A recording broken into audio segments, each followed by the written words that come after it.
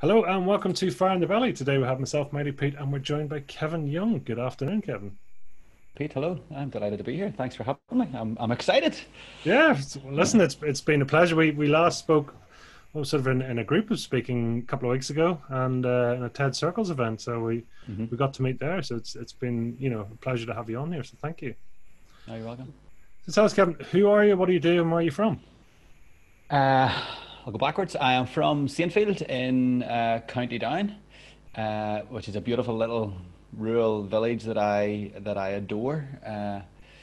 It it is yeah, it's 20 minutes from Belfast. So if I want some action, or if I need some action, I'm handy enough in. It's less than 20 quid in a taxi, but yet I'm also in the back of beyond of rural County Down, which really pleases me as well.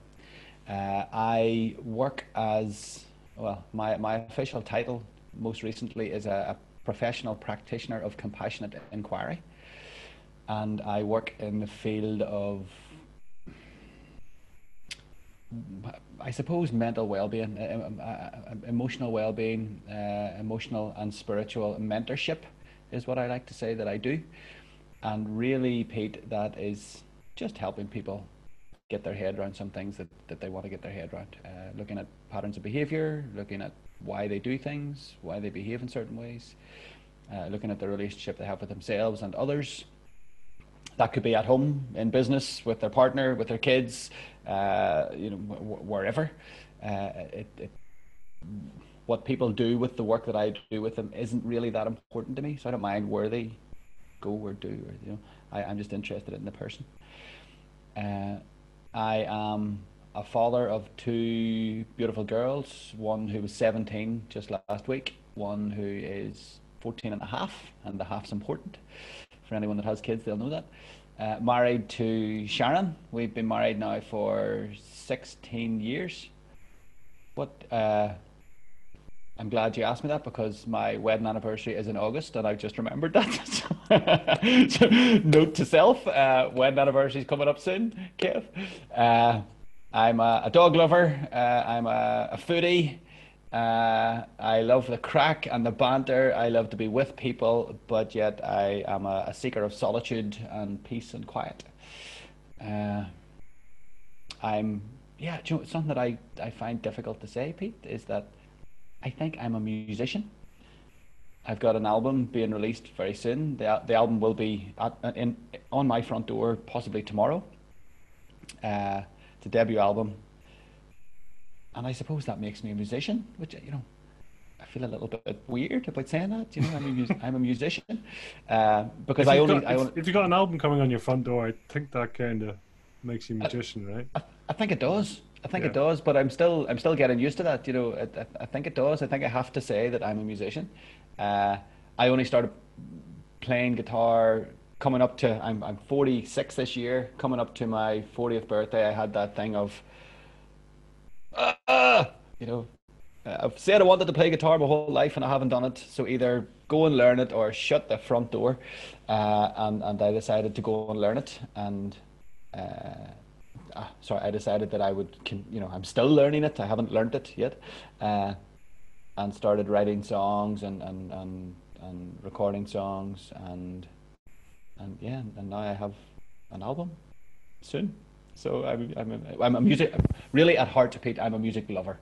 I've Yeah. grown up around music. I have a great admiration for musicians and that art and that craft, and the ability to express something in words and music and melody and lyrics.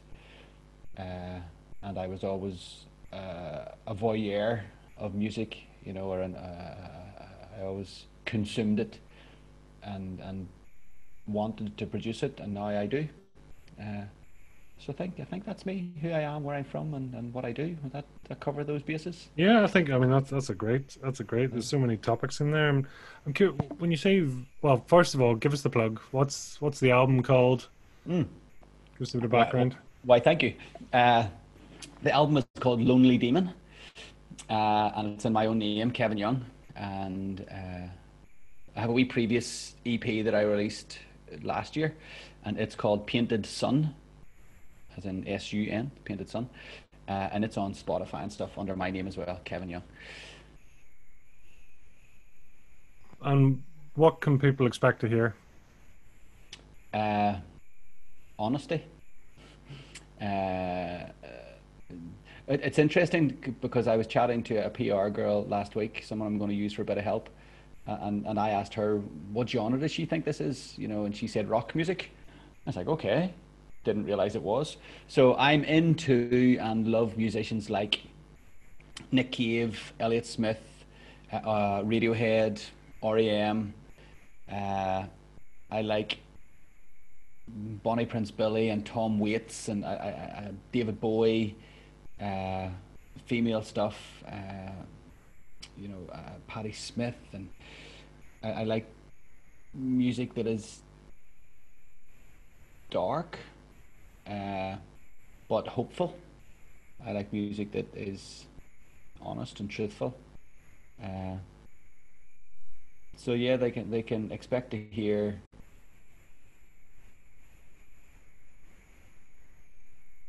music that will help them to reflect, uh, but also that they sing along to. So I like songs that pull you in. Uh, but yeah, I suppose it's rock, folk rock, alternative folk kind of stuff. So it's there's not too many techno tracks on there. No country music. I love country music. Not sure about Irish country music, but I do like. I mean, I'd be a big fan of Waylon Jennings and Johnny Cash and Bob Dylan and all that kind of stuff. Uh, but yeah, not country and western. So. Oh, I love it. I love it. So, do you write your own stuff? Is that Absolutely, yeah? absolutely, yeah, yeah, yeah. So it's all literally you write it, you compose it, the whole thing. So Yeah. So how that process worked for me, Pete, was I write songs and write on an acoustic guitar. I wouldn't be, and I don't mean to be fishing for compliments, but I wouldn't consider myself to be even a good guitarist. I'm okay playing guitar. I can carry a tune, uh, and I consider myself to be a reasonably good singer. Uh, and I would consider myself to be pretty good at spinning a story into a song. So I write songs on acoustic guitar, and then I have a great friend of mine. His name is Michael Mormika. He's in lots of bands and records lots of albums, and we'll go and sit together and take these songs that are written on acoustic guitar and kind of then just build them up. Add in some drums and add in some bass and maybe a little sprinkle of keyboards and other stupid stuff. Like on the album, there's me tapping a cup with a pen, and there's other there's a little kid's keyboard. It's called a Bontempi Hits. That it's like one of those keyboards that you blow into, and it makes a strange. So there's one of those. So yeah, the songs are written as acoustic singer-songwriter songs, and then they build up as we feel that the direction goes, and it's a lovely. Michael is a guy who is mad as a bag of March hares, and I have a keen interest in people who are mad as a bag of March hares. So his madness and my encouragement kind of seems to go well together, and we have great fun and a great laugh, and that's how it happens. That's how that music happens. Yeah. What's your reason for doing it?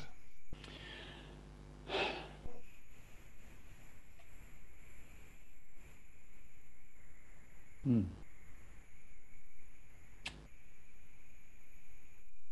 That question made my stomach jump. That question gave me a flurry of excitement there. I definitely felt an emotion of what makes me do it. Desire,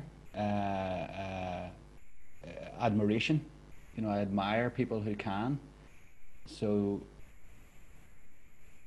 yeah, aspiration, yeah, and admiration, and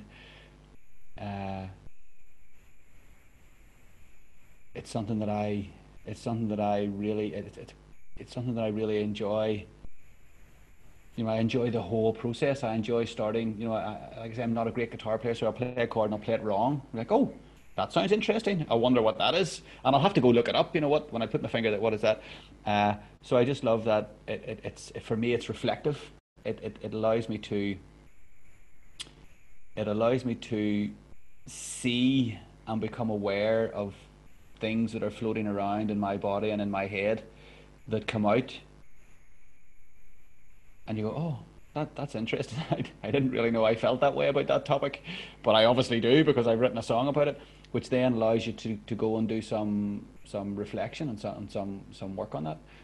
Uh, Another reason that I do it is that I love to perform. I like to be in front of people. I like to present and I like to public speak and I like to perform.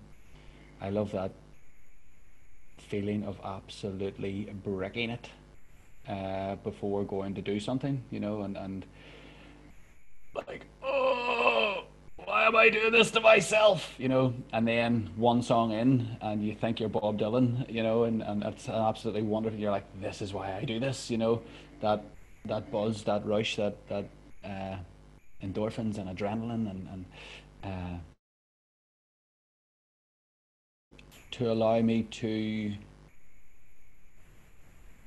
mingle with and mix with other people who have an interest in music. You know, it gets me chatting to other musicians and radio people, and you know, I just love chatting about bands and music, and it, you know, I remember when I did my first couple of gigs, which was only 3 years ago or something, and just the act of going in and putting my guitar with the other musicians' guitars. Do you know, it was like my guitar, you know, my guitar's in with the other guy's guitar, you know. So it's just to have that interaction with other people that are into music, you know. It's maybe as I think of that now, Pete, maybe that it covers up my geekiness, you know, because I want to go and talk to these people. But if you're not a musician and you're going trying to talk to them, you're maybe just a bit of a geek, you know. Whereas if you're a musician, it gives you some sort of kudos, you know, some sort of a passport or, you know, a backstage pass, you know. Otherwise, you're just a blagger trying to get backstage, you know. So maybe that's why as well. That it's definitely why it opens doors into worlds that I enjoy being in, I would say. I'm curious now. Is it a would you say it's a form of communication, or is it a method of telling a story, or are you trying to invoke feelings, or what part of that? All of those. It is a method of communication. It's a way of telling stories, and it's about evoking feelings. It's about engaging people, about connecting people. It's about bringing people together. You know, it's about sharing. It's about sharing stories and sharing emotions, uh, and for me as well. You know, maybe later we might talk about the work that I do, and for me to create a space where I might lead someone to believe that it's okay for them to share their emotional experience is a cool thing. You know, if I can yeah, if I can just create that space that someone else thinks I'd like to tell my story, then that's a good thing, because everyone should be seen and should be heard, Pete. You know, and if I'm allowing people to be seen and be heard, and believe me, you know, if and I you know, I don't do this to belittle myself. I absolutely don't. You know, but if I can find my way of expressing myself in some art, you know, then everybody can find their way of expressing themselves. You know, and if I can do it, everybody can do it. You know, and I hope that I would give people that hope, or yeah, or space, or freedom to think, "Do you know what, I'm going to paint pictures, or I'm going to write poetry, or I'm going to cook, or I'm going to do podcasting, or I'm going to write a book, or you know, I'm going to make necklaces, or write songs, or play guitar, or whatever, you know, because it's okay to be seen and be heard. And if I can encourage people to do that through storytelling, through creating emotions, job done. What does that achieve when you do that? You know, now that you have an album, what does it unlock? Is it like a is it a game level or something? You almost you step into.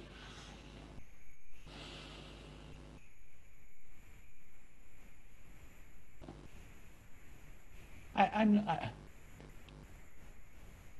I'm not sure, Pete, that it's I'm not sure that it's meant to achieve anything. I think it's just I think it's just meant to be. I think it's just meant to be. It's just meant to be in the world. It, you know, I have no expectation of it or for it. Uh, you know, it's interesting because you know when I tell people, you know, that I've got an album and saying that recently, and people, and I know what they mean. You know, obviously I know what they mean when they say, "I hope it does well." And I say, "Yeah, great, thanks very much." And then when I think about that, I think, well, what has it to do? What you know, what has it to do well? What you know, that's like you know, I don't know if you have children or you know, and that's like you know, people coming to see your baby in the hospital and saying, "I hope it does well for you." You think, but you know, it's here. That what more does what more does it have to do? You know, so I don't know that yeah, I don't know that you know emotionally or spiritually it has to achieve anything. What I would love for it to allow me to do is to afford me the finances to make another one. That if it did that, I would be a happy man. You know, uh, but it has given me all that is required of it already. You know, it has allowed me to play my guitar and write songs and have a laugh. And I've recorded songs with my wife, and she's done backing vocals. And uh, you know, so it's. I'm not sure what it. I'm not sure that. Not sure that it needs to achieve anything more. Mm. Oh well, I like it. I like it. I like the freshness there. You know, the fact that it is what it is, and you know, do what it's done. Tell me this, fire in the belly. What does that mean to you? Uh,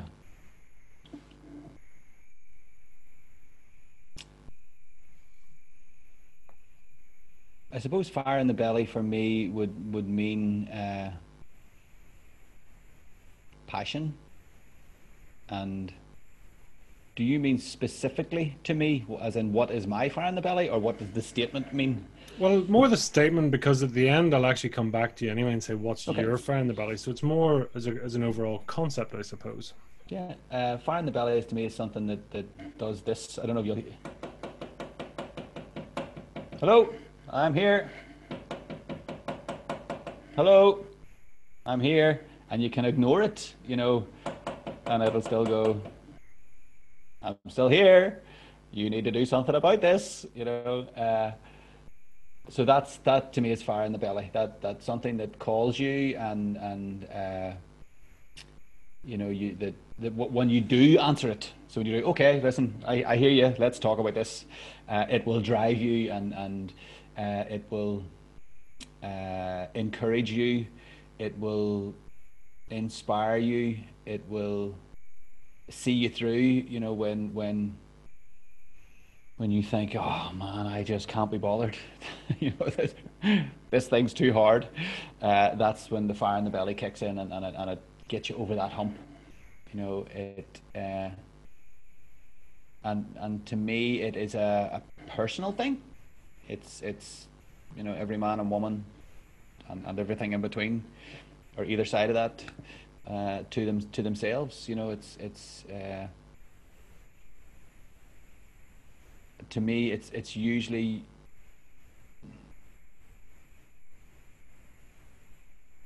and knowing. To me, the fire in the belly is when you get to know your fire in the belly, you'll be getting close to knowing yourself. You know, knowing your motivation and your drivers. Uh,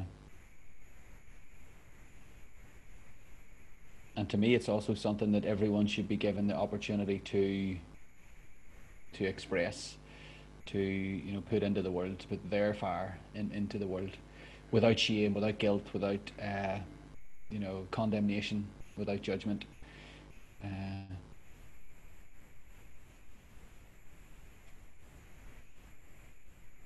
and there's an element that if it's real fire in the belly, it will be true and honest and just. Uh, it will be unharmful to others. It will be uplifting. It will be a giving to the world as opposed to a taking away from the world. Uh,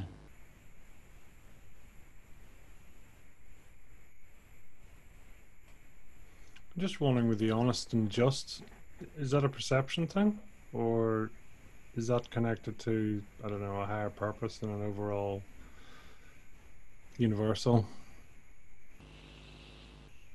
balance sheet, if you like? Well, now that you say it, so whose measure of honest and just? Who's measuring honest and just? And is it my place to measure someone else's level of honesty and justiness, justness? Well,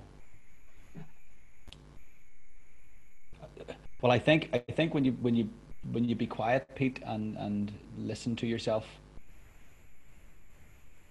the voice of the fire in the belly will let you know that you're doing this for good, for true and honest reasons, or when you really listen to it, and maybe you need some help listening to that, maybe you need some help to be able to tune into that, maybe we all need some help to tune into that. It'll tell you if you're doing it to get rid of something, or to smother something, or I think that's what I mean by true and just. I think if it's a real fire in the belly, it will be true and just, as in that it will be adding to the world, and it will be of benefit to others. Someone might have a fire in their belly to buy up every rental, might be their fire in the belly because they want to just control that market. For me, I don't know if that's true and that's just, on the other hand, someone might want to have 12 or 24 rental properties so that they can provide for their family, and that they can do some good in the world, and do some charity work, and that is true and just. So when you ask those questions of the fire in the belly, I think it'll tell you whether it's true or just. And I think, to answer your question, that is connected to a spiritual higher power, or at least a spiritual entity. I don't know whether it's higher. In fact, I don't believe that it is higher. I believe that it's exactly the same level as the rest of us. But I do believe that it is connected to that, to truth, and justice, and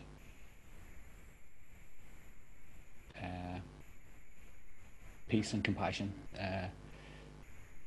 are things that are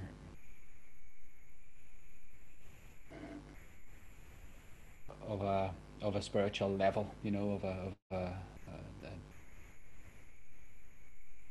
yeah. Thomas, would you say you have fire in the belly? Do you have a fire in the belly? Yeah, I do, and I think, Pete, I think we all maybe have several fires in the belly at different points in our lives, and they're all okay. So it's okay to have one, and to burn it up, and then to have another one, and to burn that one up, and then to have another one. I think so. So I don't know that it's, I don't know that fire in the belly is for all time. I think my fire in the belly right now would be to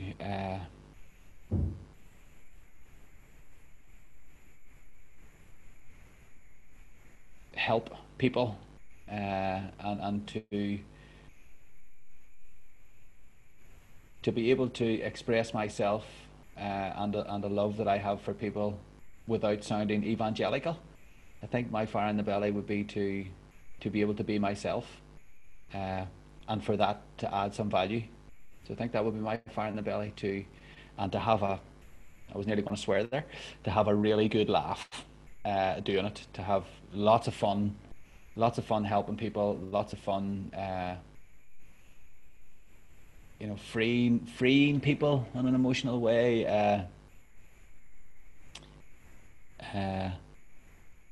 That would be my fire in the belly, to have real fun, earning my living, doing what I love to do. That would be my fire in the belly. I made a decision when I sold my last business, Pete, I made my decision that from now on, if I don't like it, I'm not doing it.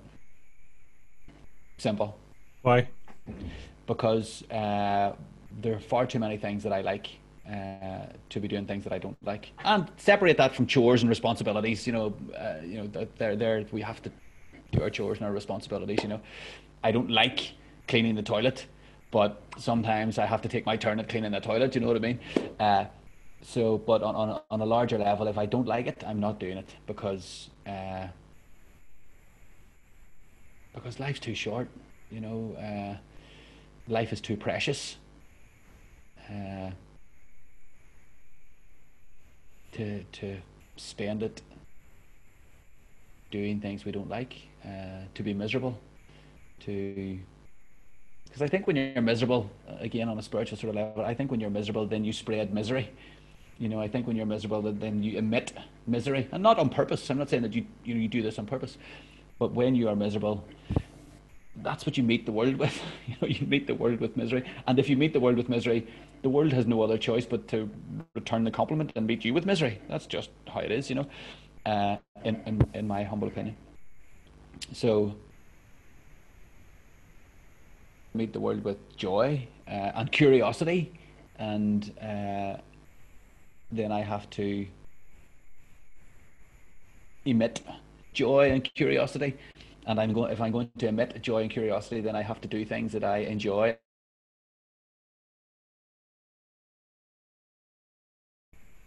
Does that sound fair enough? Absolutely. And that's the thing. It's what's right for you too. Take us right back. So where are you from originally then, and talk to us about your family and your growing up. I was born in Belfast. I was born, and I think for the first couple of months of my life, I lived in Lenadoon, and then until I was 6, I lived in Twinbrook, in West Belfast. I remember it a little. My mum and dad were quite young. My mum had 3 kids by the time she was 20, and yeah, I remember living in Twinbrook and it being tough. I can remember the troubles, and I can remember seeing strange men with guns and stuff, and soldiers and policemen and riots and rubber bullets, and I can remember all that. And then and we were 6 in 1981. We moved to Downpatrick, and I distinctly remember that, we call it now our right to roam, or a child's right to roam. I can remember having a massive right to roam. I can remember being like less than 10 and cycling from Downpatrick to Torella Beach, which was like 6 miles away, and going to Torella Beach and cycling home again, but no helmet, and 3 or 4 mates, and I was very lucky that I never really knew sectarianism. It was never a thing in my house. I knew of it, of course, but I was lucky that I had friends from all walks of life and all religious denominations. Went to school in a primary school in Downpatrick called St Patrick's Boys Primary. Then went to secondary school in Crossgar, to St Colin Kills in Crossgar. Then went to Downpatrick Tech to do my A levels. Uh, and in the meantime, then I've been working in bars and developing a really healthy alcohol habit. Uh, and went to Queen's University. Then went to Queen's to study mathematics and statistics. Flunked out because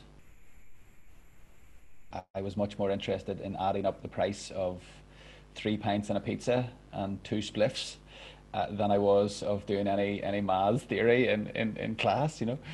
Uh, so bombed out of that and went and lived in Holland for about 5 years or something like that. Uh, Living the life of a vagabond and working on a like a big vegetable auction place. Never missed a day of work, you know, but was probably full on drunk for 5 years, you know, like from, you know, just from the start of it to the end of it, you know, there wasn't a period that we weren't drunk, you know, it's just it, you know, that was, uh, yeah, so thoroughly enjoyed living in Holland and doing everything that was on offer for young people to do. Brilliant music world, you know, smoking, drinking, whatever else we're getting up to, partying, raving, clubbing, Rasta festivals, and then got to about 25 and thought, okay, Kev, you've had a really good innings. Let's think about where we're at here. And uh, came back home then and did a few jobs and then started working for Vodafone, where I met my wife.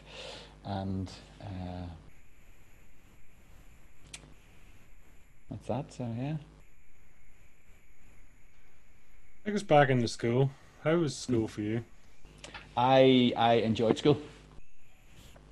I uh, was probably, you know, if you were to rank the kids, you know, I wasn't one of the really cool kids. I was probably in the next group down that were, you know, reasonably cool, but wasn't one of the kids that got a really hard time for, you know, having big thick glasses or, you know, uh, wearing their older brother's blazer or something. So I really enjoyed school. I got on really well. I found school, I think, Pete, I found school pretty easy. Uh, that wasn't always a good thing because I was a joker and, you know, took the piss a lot and didn't really apply myself. Always done really well without really applying myself. And I think that's maybe what happened when I got to university, that, you know, I always breezed through school and then got to university and went, oh, this is hard, you know. Uh, I went to school in secondary school, I'm talking about particularly in Crossgar, which was boys and girls, which was fantastic. Loved it, you know, and I grew up with three sisters. Uh, my mum and dad were in hospitality, so there was always a lot of girls in that environment. And then went to school and had, you know, there was girls in school and found that I enjoyed and got on really well with girls in school. I can remember the sexism of it, even when you think about it. In first and second and third year, boys went off at some part of the week and did metalwork and woodwork, and the girls went off to do home economics and cooking. And I didn't like metalwork and woodwork. And my dad was a chef, and I went to the school and said, "Listen, I don't like doing metalwork and woodwork. Can I do home economics?" Because at that stage I thought I wanted to be a chef, and the school were like, "Yeah, whatever." So, you know, I ended up in a class with 28 girls and me.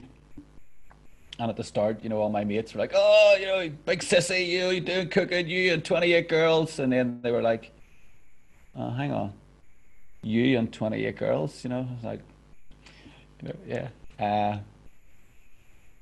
So yeah, school was good. I did. I mean, sports I could do. You know, again, if you're, you know, lining everybody up to pick the teams for football, I was maybe. in a class of 30, I was probably picked in the first 10, maybe the first 12 kids, it was maybe number 10 or number 12, which was all right because you weren't standing there last, waiting to get picked to be on a team. Uh, so yeah, school. When I look back now, I got a bus to school each day from Downpatrick to Crossgar, which in itself was an experience for anyone that got a bus back then to school. Smoking on the bus and stuff, and uh, fighting on the bus. Uh, Not usually me, not ever me, in fact, but there was always a fight on the bus, and uh, yeah, I would have fond memories of school. Wish maybe, and hey, what's the point of wishing and regretting? But I wished maybe that I had the focus and the emotional stability to use the intelligence that I had better at that time, but I didn't. So I didn't have that ability. So that is how it is. In hindsight, I mean, how would you have handled you at that age?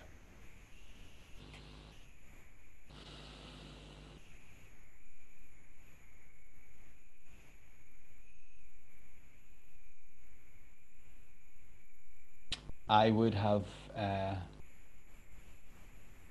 encouraged me. Uh, I would have,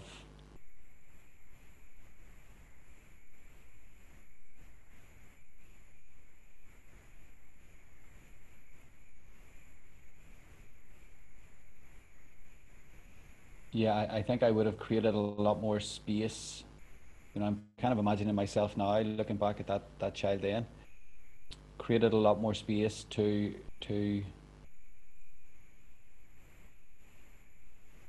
allow that child to express themselves, and telling, explaining to someone who was probably trying, as I look back now, probably trying very hard to be liked, and as lots of kids do, and included and not rejected, uh, that it's okay, chill out, you're all right, So a little bit more support, a little bit more encouragement, uh, told that it's okay to be you, just relax, you're all right, Uh, but I look back now and I can see that I was trying very hard to be accepted and to be liked. You mentioned there that I think your dad was a chef, right? Mhm. So that was sort of on the cards as a potential. What do you do when you're a teenager? Okay, well, chef. So that was something a potential for you, was it? Absolutely. I again, that thing of, even at 12 years of age, doing cookery in school instead of metalwork and woodwork, and was better than all the girls. That sort of way was because I'd been used to being in kitchens, and we had cafes and golf club catering and all that kind of stuff. And I actually applied for, when I finished my GCSEs, I applied for, at the time it was the Coleraine Catering College, I think it was called back, or the Portrush Catering College, and I applied to go there.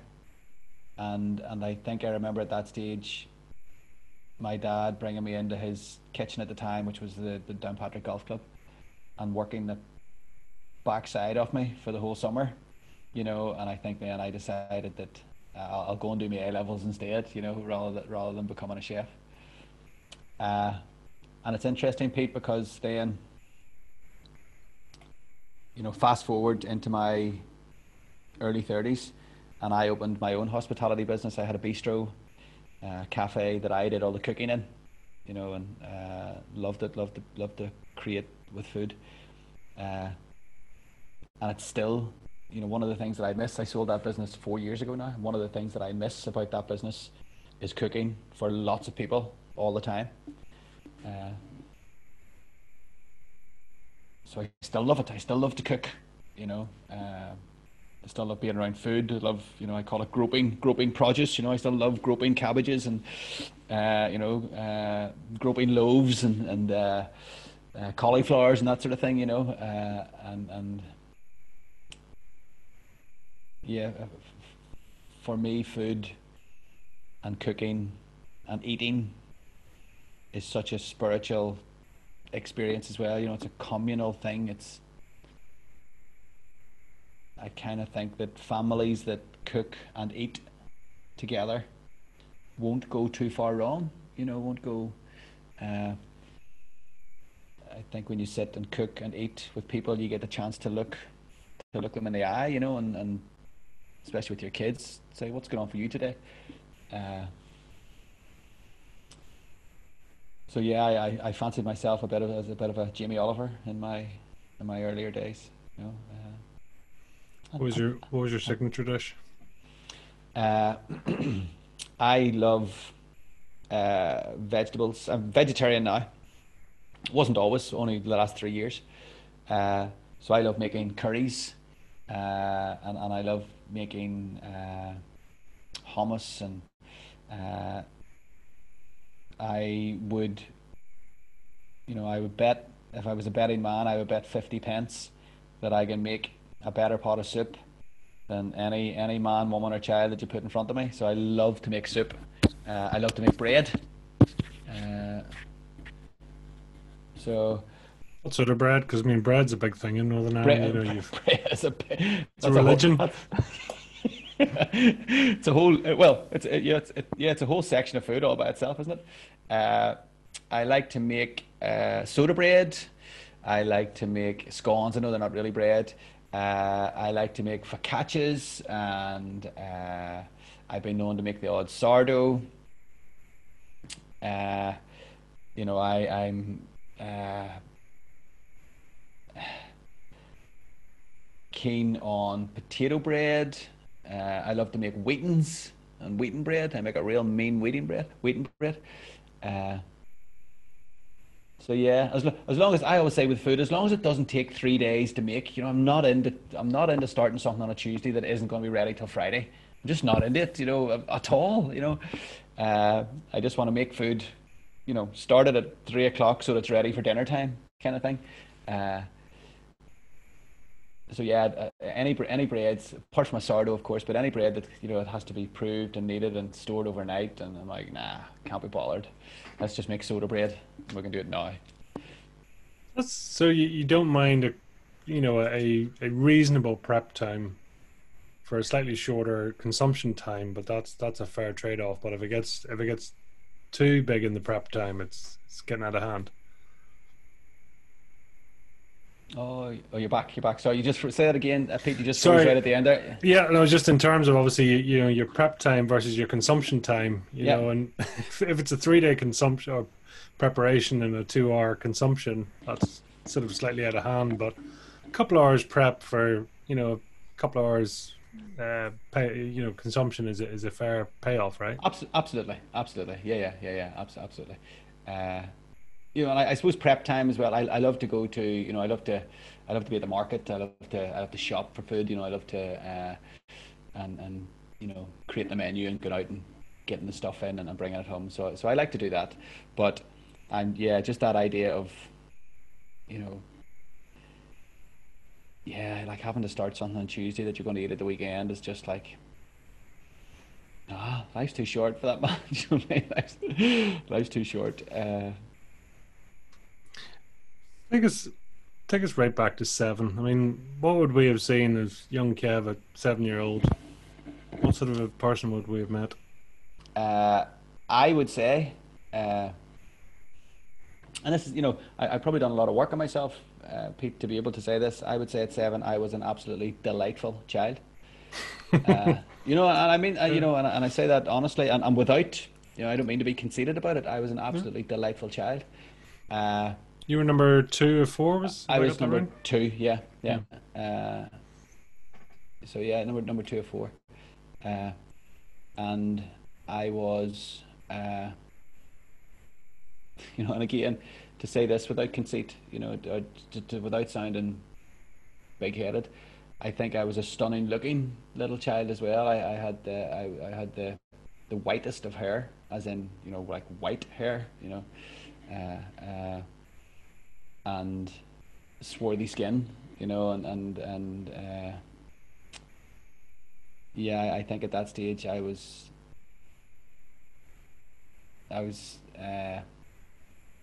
adventurous, uh, and honest, and I think because I had just sisters, I was happy to be. I had my own space at home. Where my sisters had to share a bedroom, I had my own bedroom. Uh, and at that stage, I probably, interested in the conversation we just had before we started this podcast, Pete. But at that stage, I probably realised that my mother and father were probably both. I was learning that they were kind of emotionally unavailable, lovely people, but just didn't have those skills then, or through their own traumas and troubles and living in Northern Ireland and where they were brought up, they had their own traumas and stuff going on to not really be emotionally available, and was probably then starting on a journey of looking for that emotional attachment elsewhere. But certainly at 7 would have been honest and true uh, and angelic. I was, I just I think I was just such a gentle little thing, and caring and kind and compassionate. Uh, don't know what happened along the way there, but just a little wobble. It's okay. yeah, but yeah, I'd probably been a fragile enough little thing as well, and wouldn't have been over bolshy or wouldn't have been over confident or uh, yeah. I'm curious the transition from Twinbrook Mm. through to Downpatrick. Hmm. It's not just across the street. Like it's a decent move. Hmm. Was there a particular reason for that, or was there? Yeah, I think the troubles. I think so. That was 1981. That was like full on. People getting shot and maimed, and around 1979, maybe there was. I remember one girl who was killed. One girl who was just she was a young teenage girl, maybe 13 or 14, killed by a rubber bullet. At that stage, and I don't care what side of any political or religious divide that you're on, killing a child with a rubber bullet is not right. you know, in any part of the world, for any reason, or is acceptable for any reason. So I think my parents making that move was probably a big deal for them. For me, it didn't seem like a big deal. You get in the car one day and moved house, and that was that.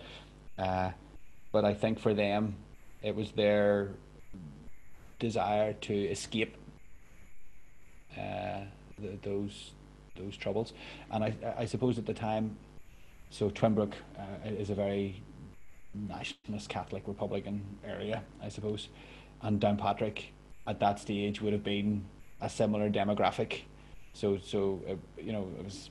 I think probably those reasons were the reasons that move happened. Uh, I suppose people from the Shankill maybe moved to Ballywalter or something. As was whereas people from Twinbrook moved to Downpatrick. Uh, I'm curious. So your dad was he always a chef? yeah, And your mother, did she work or was she looking after you guys? she no, sh well, my mum worked kind of done cleaning jobs and worked in the hospital, and doing that sort of thing. And then when we moved to Downpatrick, my parents opened a fish and chip shop called the Yankee Doodle, and we lived above it. So we lived above the chip shop. So my mum was a working mum. She was downstairs in the chip shop and upstairs with the kids, and both at the same time, no doubt. Uh, so Yankee Doodle. Why? I have, I have no idea. I have no idea. The Yankee Doodle. I have no idea. Stands out all the same. Yeah, yeah, yeah. And it was a very good chip shop. I would still say to people who are from Downpatrick, like, "Oh, I remember that. That place was class." It was right opposite the old cinema in Downpatrick. It was called the Grand Cinema. Uh, Again, that you could ask why was it called the Grand, because it wasn't very grand. Uh, so yeah, I don't know why it was called the Yankee Doodle, but so yeah, both my parents worked, and my dad probably worked a lot more. My dad, but when I was born, my dad was an alcoholic, uh, and has been abstaining from alcohol now for over 30 years, for 35 years or something. So congratulations to him. But when I was very young, he wasn't around a lot because he was either working or drinking, and then he stopped drinking and just worked a lot, as I think a lot of people moving from addiction do. They just find another addiction, another way of distracting themselves from whatever it was that they were distracting themselves from. So, and I think due to that, then I probably had a lot of freedom as a child. That again with and I think maybe that was a sign of the times as well. It's just I was kids going to say, did. was there a reason that you're aware of that? In terms of the drinking the alcohol. Again, that same thing. He was grew up in Andytown, of 11 children, in in living in a terraced house in poverty and troubles and probably emotional unavailability of his parents, and how people then seek out pain relief to be soothed, and his seemed to be alcohol. Uh, that's probably as good a reason as any for anyone to take and growing up then, and seeing people being shot and seeing things happening, and being part of that poverty, and is it any wonder that people try to soothe themselves? Who would blame them? Who am I to blame anyone for soothing that sort of pain?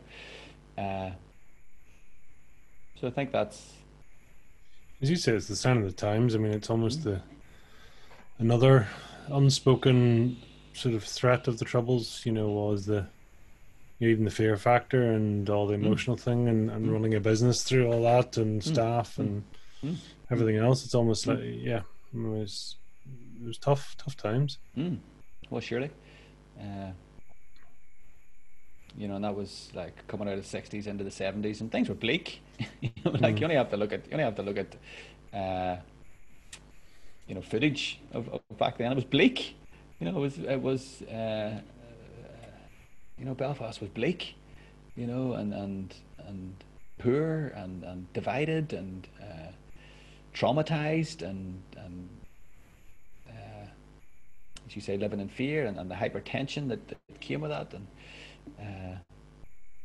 what do people do? They seek out ways to soothe that.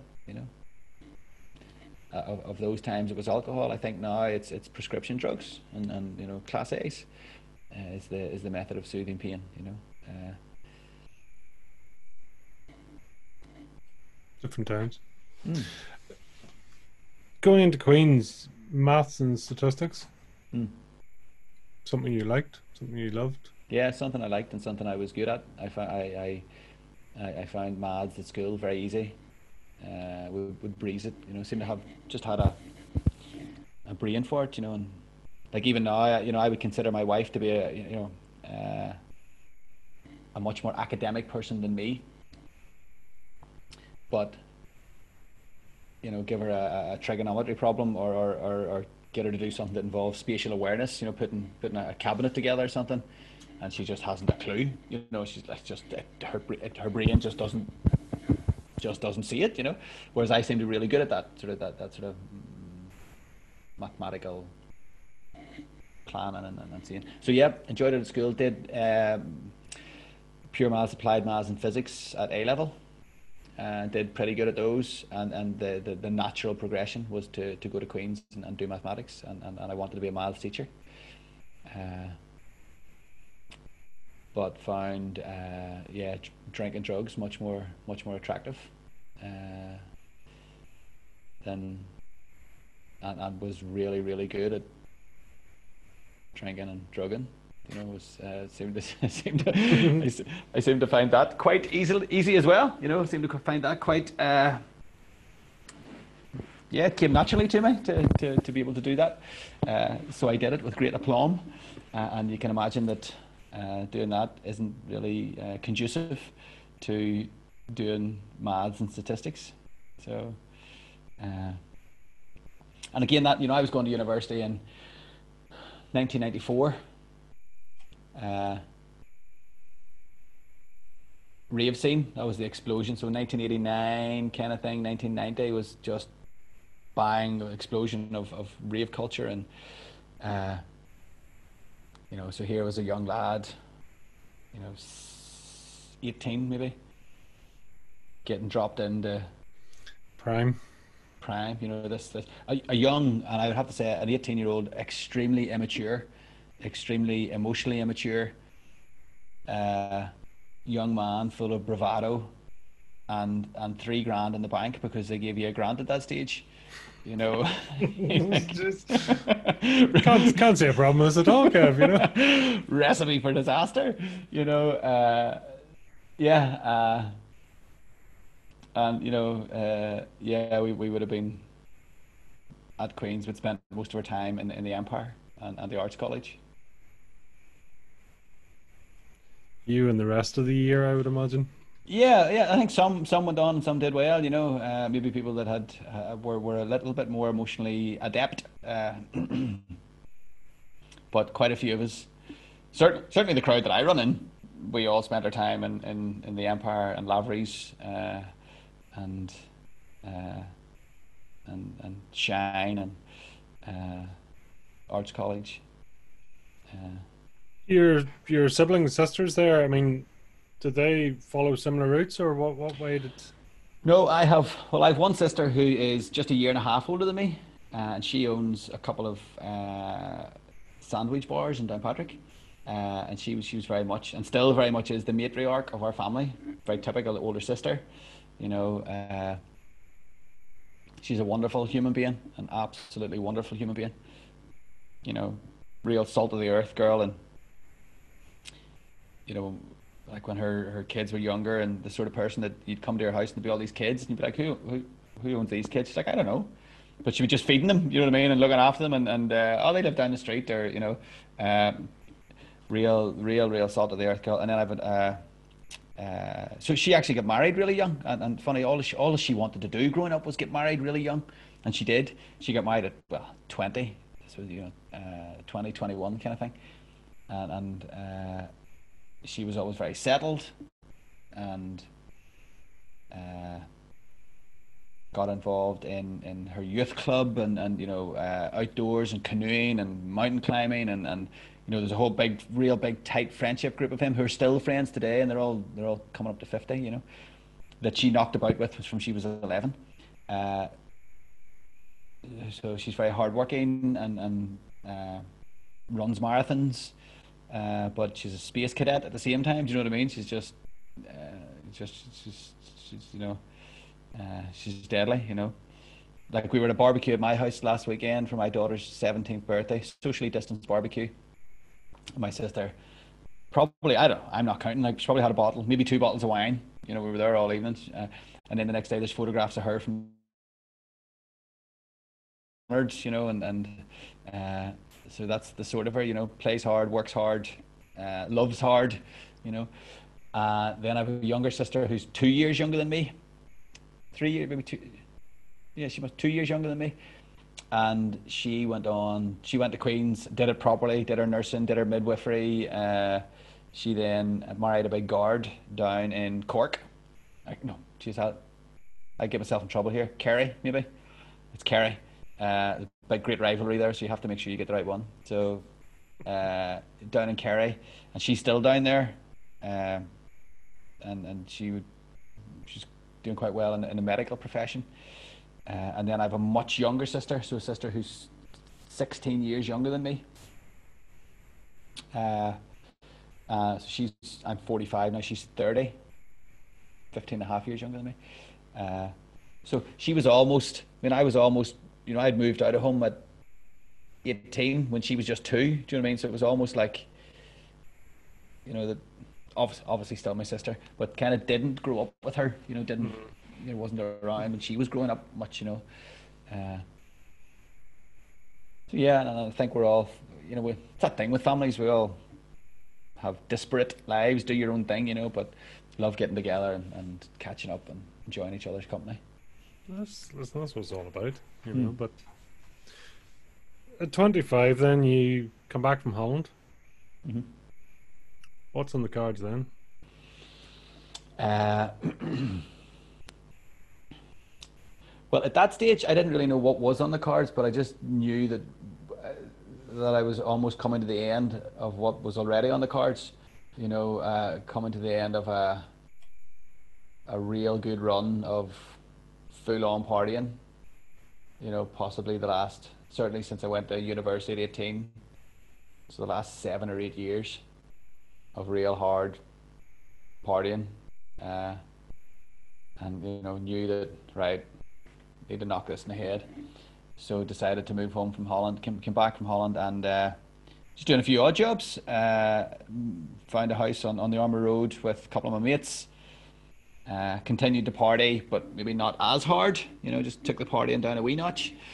Uh, and then, like I say, I had a friend from way back who had quite a good position in Vodafone, and he said to me, I'll tell this story, Pete, if time permits. He said to me that Vodafone are looking to employ people. Do you want, And he knew I had sales skill and people skills, and he asked me, did I want to go and apply for that? And I said, yeah, absolutely. So I got an interview for like the next day or the day after that sort of thing, uh, and I didn't even own a shirt, so I wasn't the sort of person that owned a shirt. I had hair, you know, uh, I'd just been bloody living rough for 5 years in Holland. You know what I mean? So I was just really bright, really affable, really likable person. Looked like I'd been pulled through a hedge backwards. So I had a face full of piercings, lips and eyebrows and tongue and nose and all that sort of stuff. So I took my piercings out. I borrowed a shirt or got a shirt somewhere. It was a linen shirt. Do you know, like a summer open collared kind of linen shirt, which I wore buttoned up, with a tie on. This was like wearing a t-shirt with a tie. Do you know what I mean? It was just looked ridiculous. Went to an interview with the then regional manager, and I think he was a little shocked when I walked into his office for this interview. And this was the good version of you. This was the cleaned up version. Yeah. This was the cleaned up version. I was wearing a shirt, man. I was like, "Oh, what do you want? Got a shirt on." But sat down, and he obviously, knew that had been around people all my life, had worked in hospitality, was good at conversation, was good at patter and sales and chat, and saw that in me, and he said, okay, listen, he says, I like you, I like what you're about. He says the store that we have a vacancy in is our Lisburn store, and he says I want you to go there this afternoon to meet the store manager in Lisburn and chat to her, a lady called Roberta. Chat to her, and see what she thinks. He says, but before you go, he says, can you do me two favors? I was like, yeah, no bother. He says, buy a shirt and get a haircut. So, this is in a job interview, So I left the job interview and went into Next or Topshop, whatever, and bought a shirt and tie box set kind of job, with the tie, one of those things. Nipped to the barber, got my head shaved, just got my hair shaved off. Got the train to Lisbon, changed on the train, so got changed into my shirt on the train, and rocked into the Lisburn store. Must have had still hair in my ears and stuff. Do you know what I mean? After a haircut, and a shirt that had those square creases on the front where it had just come out of the box, or out of the packet. But of course, the store manager in Lisburn was a lady, and she was a lady that grew up in hospitality and hotels, and you know, her and I just hit it off, you know, straight away.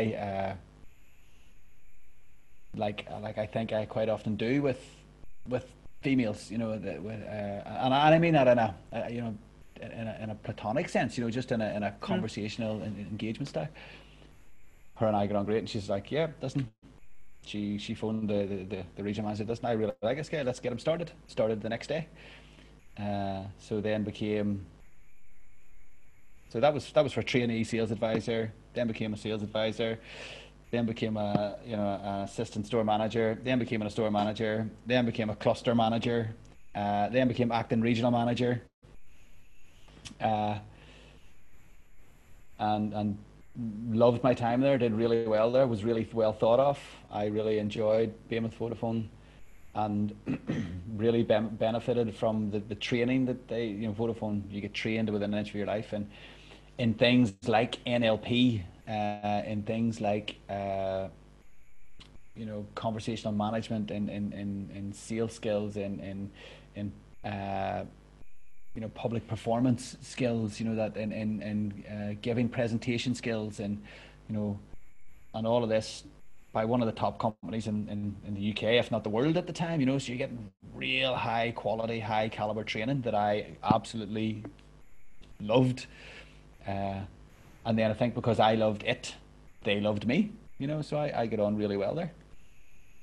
Earned loads of money, partied it all and drank it all, and or no, maybe not, but at that stage had met my wife at Vodafone, and we, you know, started living together, and just enjoying being in a settled relationship with a girl, and we had out a lot, and we went on holidays a lot, and you know, we certainly enjoyed those first few years of our life together before we started having kids and settling down a bit more then, you know.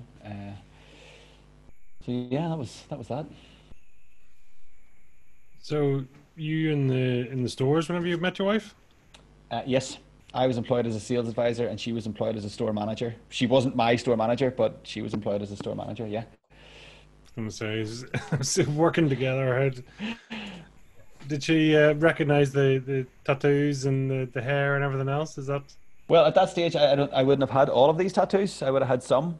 Uh, I think with her then, the connection, you know, apart from my dazzling good looks, charm, wit, and modesty, Pete, Hmm. uh, I think it was a love of music. She was a musician as well, and we were, you know, we had that connection of enjoying social scenes and gigs, and you know, it was a real, you know, there's a real connection there with that. So An easy in, as they say. an easy in, yeah, yeah, yeah. Yeah.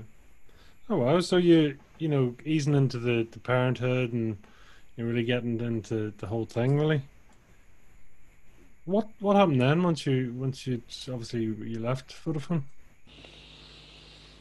Uh, yeah, I think Pete, what happened then was I absolutely knew that I loved people, and I then, I can remember at that stage in Vodafone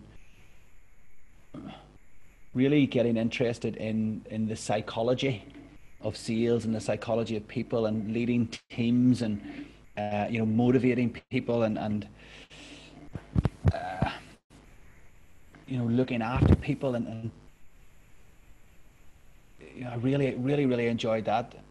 Uh, but I think that, you know, I had done, you know, I think I worked in Vodafone for 8 years or something, uh, maybe more, 9 years, and that high paced, excuse me, high moving or fast moving sales environment takes its toll. You know, to do that for 9 years, you know, it's target after target after target after target after target. And I was doing it 9 years and loved people, loved the, you know, loved everything about it except the fact of selling phones. Didn't really enjoy selling phones, you know, didn't really do anything for me at all. Uh, and as well as that, then, so with the tail end of my Vodafone career, we had two kids, two girls, uh, and I found myself, when I was working in Vodafone, I would have had to go to, uh, I was doing delivering training or attending training in Bournemouth or Birmingham or Southampton or Glasgow or London or whatever, quite often, and being away from home quite often, uh, and doing that thing of being up in the morning and away before my kids were awake, and back home in the evening, and they were like on their way to bed or in bed, you know. Uh, and it was an interesting thing that clicked for me because I can remember having kids and thinking, I never want to do that thing that my dad did of having to work so much that he was never there.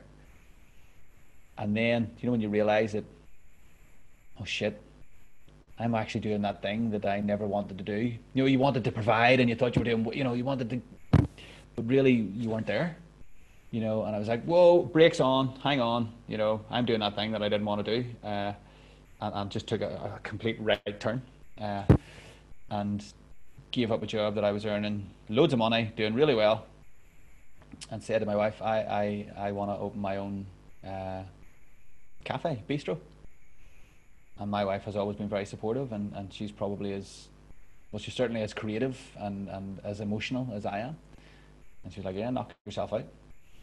So we whacked a few pound onto our mortgage, and got a few quid together, got a property in Saintfield, and opened an amazing little bistro called Saints Cafe, and thoroughly enjoyed being there, and we turned that then into a music venue too, so it really scratched that itch. And we used to do once a month do what we called a supper club. We'd pack 30 people in there, bring like some of the best Northern Ireland musicians, Kieran Lavery and Melodian and Josh Burnside, Pat Dam Smith, people like that, Sean O'Toole, Peter McCauley, to come and play gigs for us. And yeah, kind of was there whilst my kids grew up. So I was able, I was working in Saintfield, living in Saintfield. My kids were at school in Saintfield, and I didn't work any nights. I didn't work any Sundays. I wasn't often away from home. I got to go to all the Christmas plays and the parent teacher meetings, and when they were off on a half day, I could work my staff that, just to work that. I had to work hard at my cafe, really hard, but it really served the need for me to be around my family and to grow up with my family, and it really allowed me to be a part of my community in Saintfield. I had Saints Cafe, it was like Cheers. I knew everybody's name, everybody knew me, I knew what coffee they drank. I had the place buzzing and bouncing and full of love and energy, and then again, sort of tail end of that, Pete, I was, people had come to me and asked me, could I help them open their cafe, or help them, and I was doing that purely for the love of it. And I can remember then saying to my wife, I wonder, is there a job in helping people to open cafes?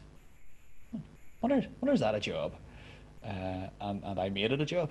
I was like, I'm gonna do that, because I had all that Vodafone experience. I had all that sales management experience, all that strategic planning experience, all that people management experience, all the hospitality experience, all the neuro-linguistic programming, all the psychology stuff, and thought, I'm gonna do that. And did. Helped a few people open their cafes, and through that then realized again that what I loved was the people. What I loved was working with people, and realized very quickly that although people wanted some strategic help with their their business plan or their etc., their suppliers, what they really wanted was emotional support. They wanted emotional untanglement. They wanted help with their belief systems and their decision-making processes, and their their ability to say no and say yes, and that's what they wanted. And I'm thinking that's what really excites me about this is helping people in their emotionality, in their psychology, which then led me into the role that I'm in now. It's interesting, you know, that sort of helping people to untangle themselves, and it sounds like something you almost had to do for yourself too. Completely, still doing it. Absolutely. Yeah, and I'm as close to myself now as I've ever been, uh, which is a wonderful experience. You know, to be still work, still working on it. You know, still. Uh, I mean, as a quick example, so started lockdown 6th of March. I remember 6th of March because I was holding a retreat for people in the Clandy Hotel to come and do sort of emotional, spiritual work with me, and so we 10 people there. And one of my things growing up, Pete, was that my mum, God love her, you know, probably fairly hard for her. It was very easy to upset her when we were kids. You know, you could always be standing on the wrong piece of floor, or you know, have spilt the wrong thing, or you know, and yeah, you know, I still joke with my mum. You know, she used to hoover the carpet. Like, don't walk on that carpet. I've just hoovered. Like, what do you want me to do? Freaking levitate? You know what I mean? What, you know, yeah. You know, and don't touch this. And don't do it. You're like, you know, what?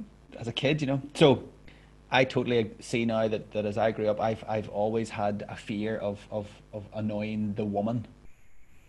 Maybe that's why I was very good with females growing up, because I never wanted to upset them. You know, a pleaser. Yeah, completely. So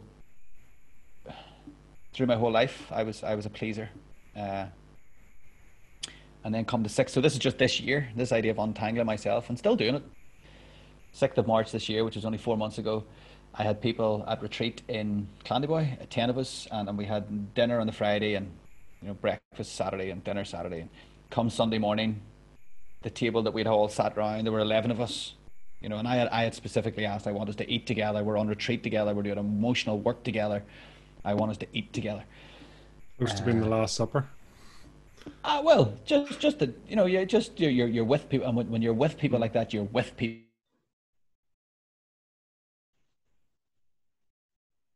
Previous 15 years when you're doing this deep emotional work.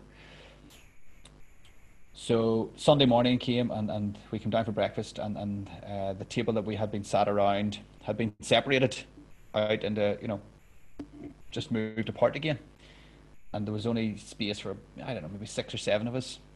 And I was like, oh shit, you know, I'm kind of not liking this. I wanted us to eat together, you know, I wanted us to be together for our food, and I said to a young waitress, I don't know what age she was, 26 or 32 or something, you know, whatever. I said, sorry, listen, we're all together here, and you know, we're a group, and we were eating together, and now the tables are separated.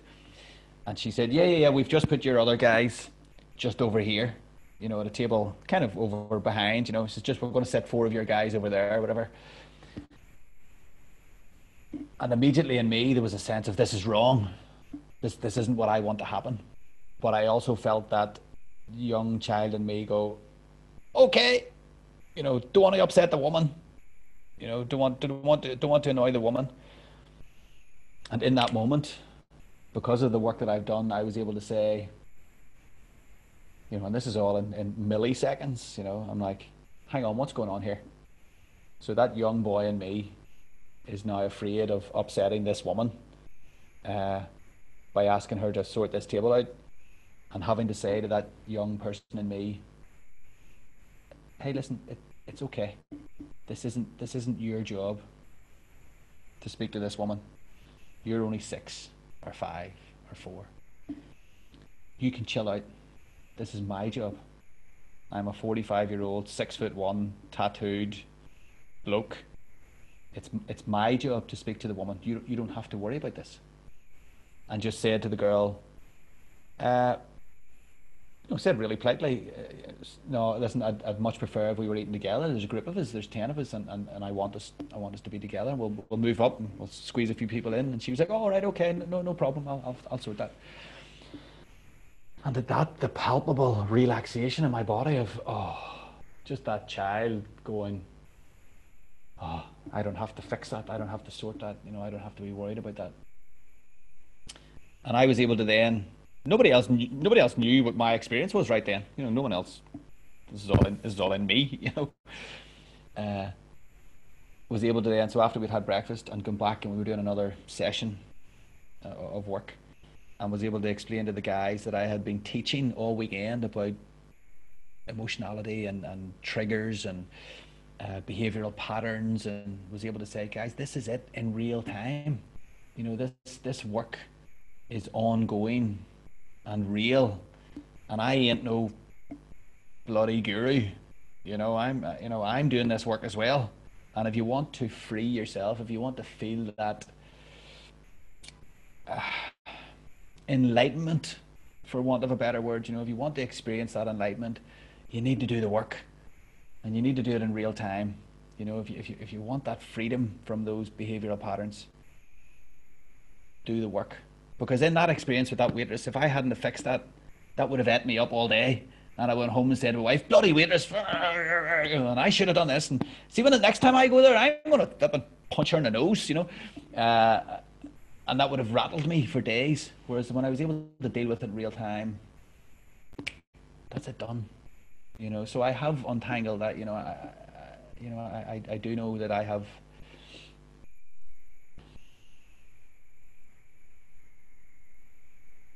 traits and behaviors like everyone else, that have been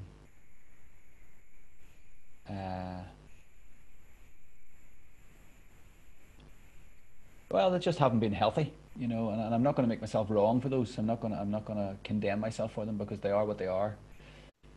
They've been, Gabor Mate says that everything that happens, everything that's wrong with you, began as a survival technique in childhood.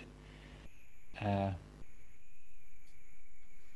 I know that everything that is wrong, inverted commas, with me started as a survival technique in early childhood. So I'm not going to make myself wrong for those. I'm still working. And the beauty is now, Pete, when I was chatting to someone yesterday about this, the beauty is now that I love to be triggered. Because when I get triggered, I reveal something about myself. When I get triggered, I start to see these things that I didn't know were in there, and I can do some work. And if I get triggered, I say, that's mad. I've just been triggered by that thing. That's class. So rather than reacting and getting angry or drinking or taking drugs or whatever, I'll be like, that's really interesting. I wonder why that triggered me. So so this work, it's ongoing, and to do this work for me is to be alive, to be in the world and to be amongst people. And there will be a time when this work stops for everyone, and that's when you're dead. I mean, it makes so much sense. There's two things I was going to come back on. One was, when you talked about learning the guitar, you changed the tense from you learnt the guitar to learning. You're saying you didn't finish it, but I'm assuming you're saying it's almost something you've never learnt the guitar. It's a process. Completely. It's a journey. Completely. As is being me. I think the other thing there really was, and you used the sort of phrase of listening to the voice of the fire in the belly. And I was curious that that was third person, but also it's something there, and even your tone of voice at the time is quite low. So it's almost like well, I don't know, you tell me, talk to me about your inner voice.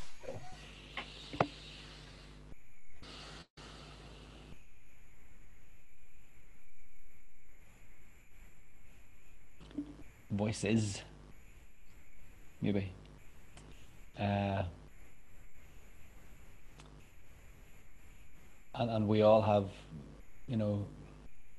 parts of us. There's a lovely,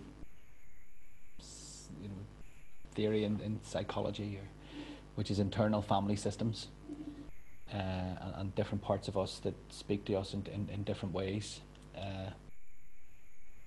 And I think we all have to learn our voices.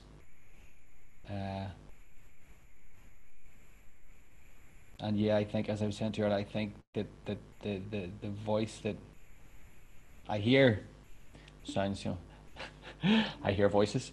We all hear voices, just some people don't know that they do, some people don't know that they're reacting to them.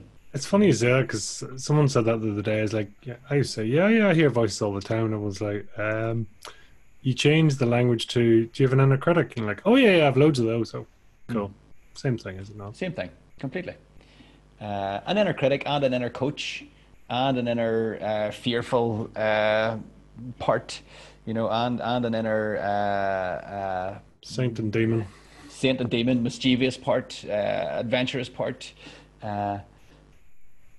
But I think now, Pete, what I'm able to do, and that's through meditation, through mindfulness, through work, through my compassion and inquiry work, is value those voices, create space for those voices, allow them to be heard, enter into a relationship with them. But the relationship is between me, my essence, and this voice, which is just a part of me. It isn't me, it's just something I've learned or picked up, or I'm repeating or mimicking. And I think now I'm quite good at listening to the me voice, which is quite often a reflective, contemplative, stillness and silence, which is good, which creates that stillness that I think I've only really been able to find, certainly from coming into my late 30s, 40s, doing this sort of work that I do now.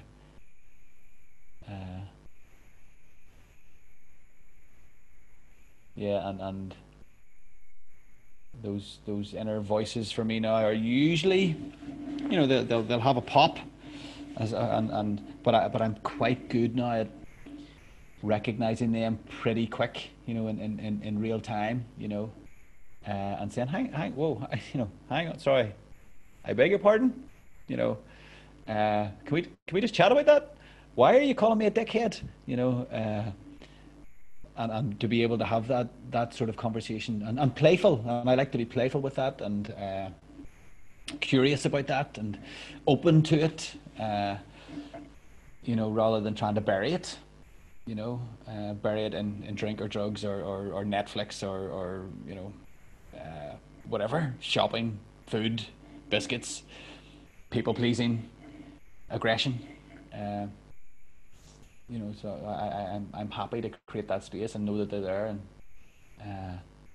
but the one that I am seems to be quite clear at the minute, and that idea of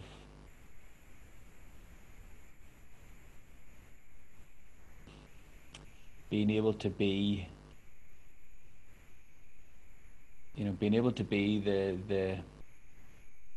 the watcher or the listener or the awareness of the voice rather than the voice itself. So to be the awareness, to be what hears the voice rather than the voice itself. And I appreciate this slips into conversation and concepts that can sometimes seem unusual, but I hold firm to the idea that we are the experience. We are the experiencer. Sorry, I beg your pardon. We are the experiencer, and experiences change. Objects change. Our body changes. Our mind changes. Our brain changes. The world changes. But there's something at the heart of all that. There's a stillness. There is the experience that is not never changing. It is non-moving. It is still. It is compassion and love. It is openness, and it is fearless. And that's the voice. That's not even a voice. It's just an experience. It's experiencing being the experiencer. It's awareness being aware of itself. It's awareness being aware of itself. Which feels right to me. It kind of fits to me. It just seems I seem to be okay with that, and I'm okay with being okay with that. I have a great love at the minute, like I was saying earlier, of solitude. I have a great love of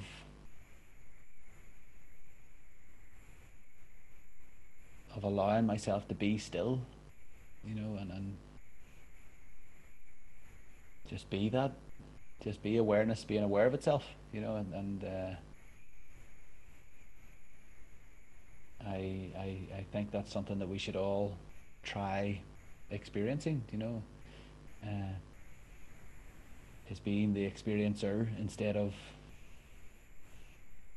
being the experience, being the experiencer of the experience.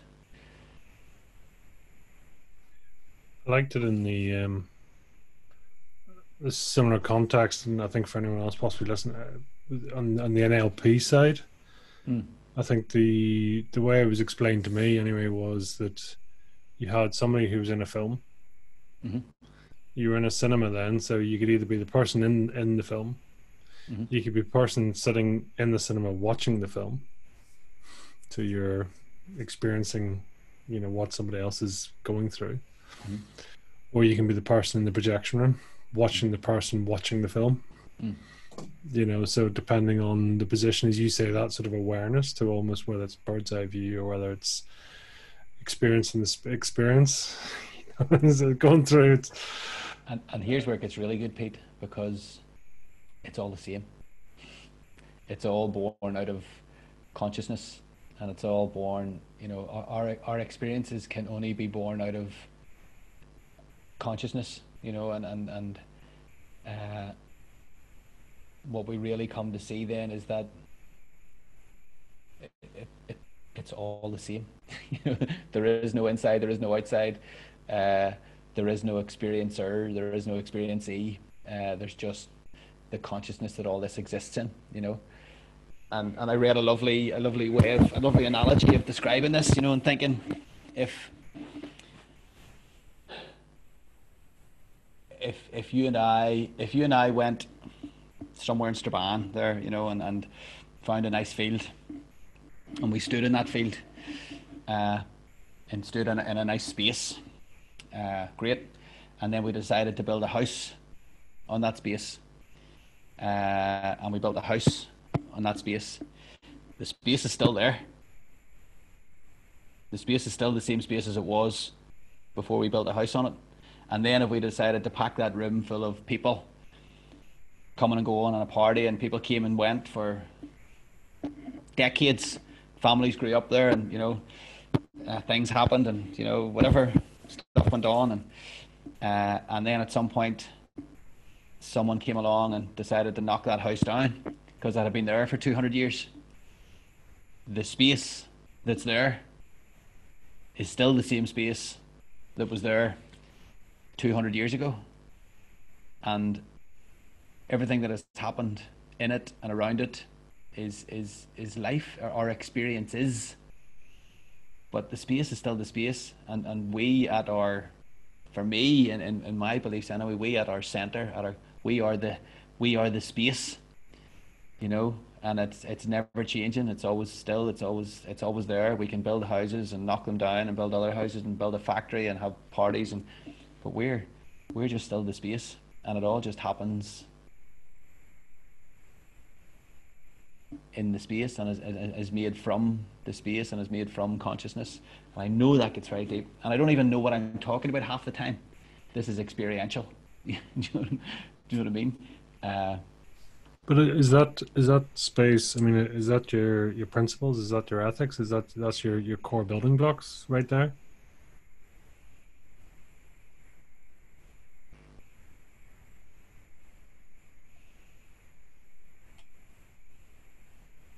Well, you see, building blocks and ethics, they're just experiences as well. We have created them out of consciousness too. Sure. You know, they're so they'll come and go. You know, they'll come and go as well. But I know what you mean, and the answer is yes. But also being aware that that space doesn't need ethics, and it doesn't need building blocks. It just is. Do Yes, you know what I mean? yeah. Do you know what I mean? It just is. It just is what it is, and it doesn't care whether you build a house or build a factory or have a party, and it has no desire to have an opinion about that. It has no desire to affect that. It has no desire to affect those experiences. It's just there, surrounding those experiences. Just around that, then, I mean, to be interested to look the layers within you. So you've your mind, your body, your soul, or Mm. spirit, whichever. Mm. I Mm. don't know. Are they the same thing? Does that cover the layers, or is there more there? So I know that's deep, and I've just hit you with that, Yeah, but yeah. It's a good question. Uh,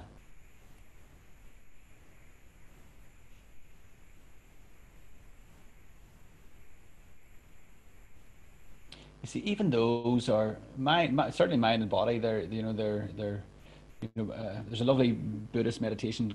It's called meditation on emptiness, and it's that sort of thing. It's considering that I'm not my body, because I can't be my body if it's my body. I can't be the possessor and the possessed at the same time. So if it's my body, what does the body belong to? Who is my if it's my body? And so I am not my body. And the same with my mind. I'm not my mind, because if it's my mind belongs to me. So who's the me that my mind belongs to? So I'm not my mind. I'm not my mind either. Uh,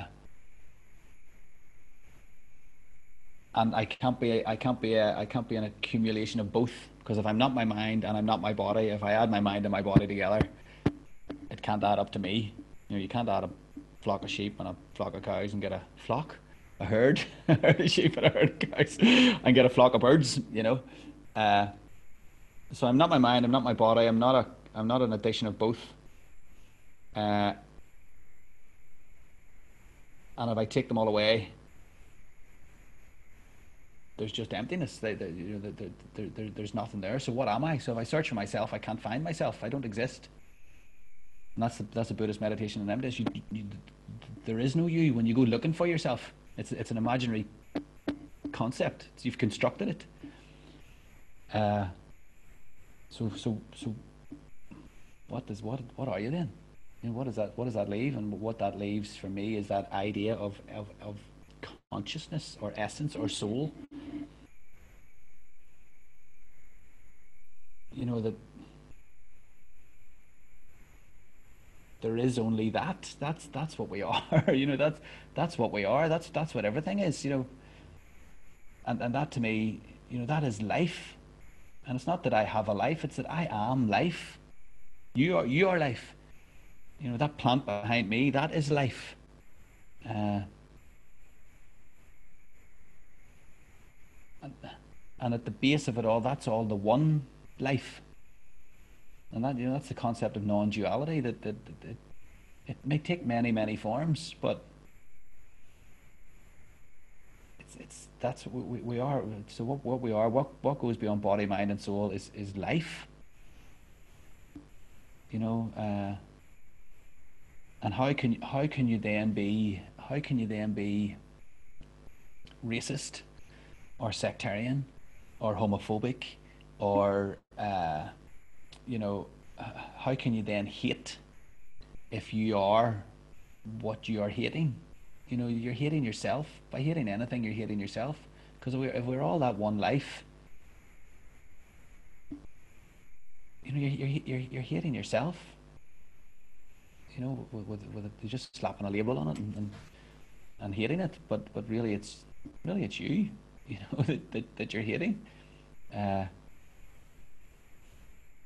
you know, I kind of love the idea that,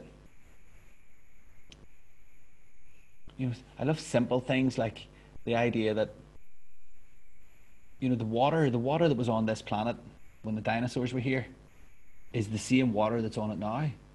There has never been any more water.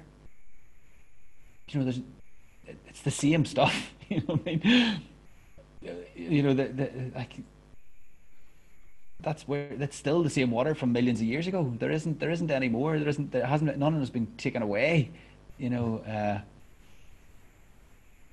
and that's kind of the same with life. You know, it's the same life. You know, we might call it different things, but it's omnipresent. It's always there. It's always going to be there, even when we're not.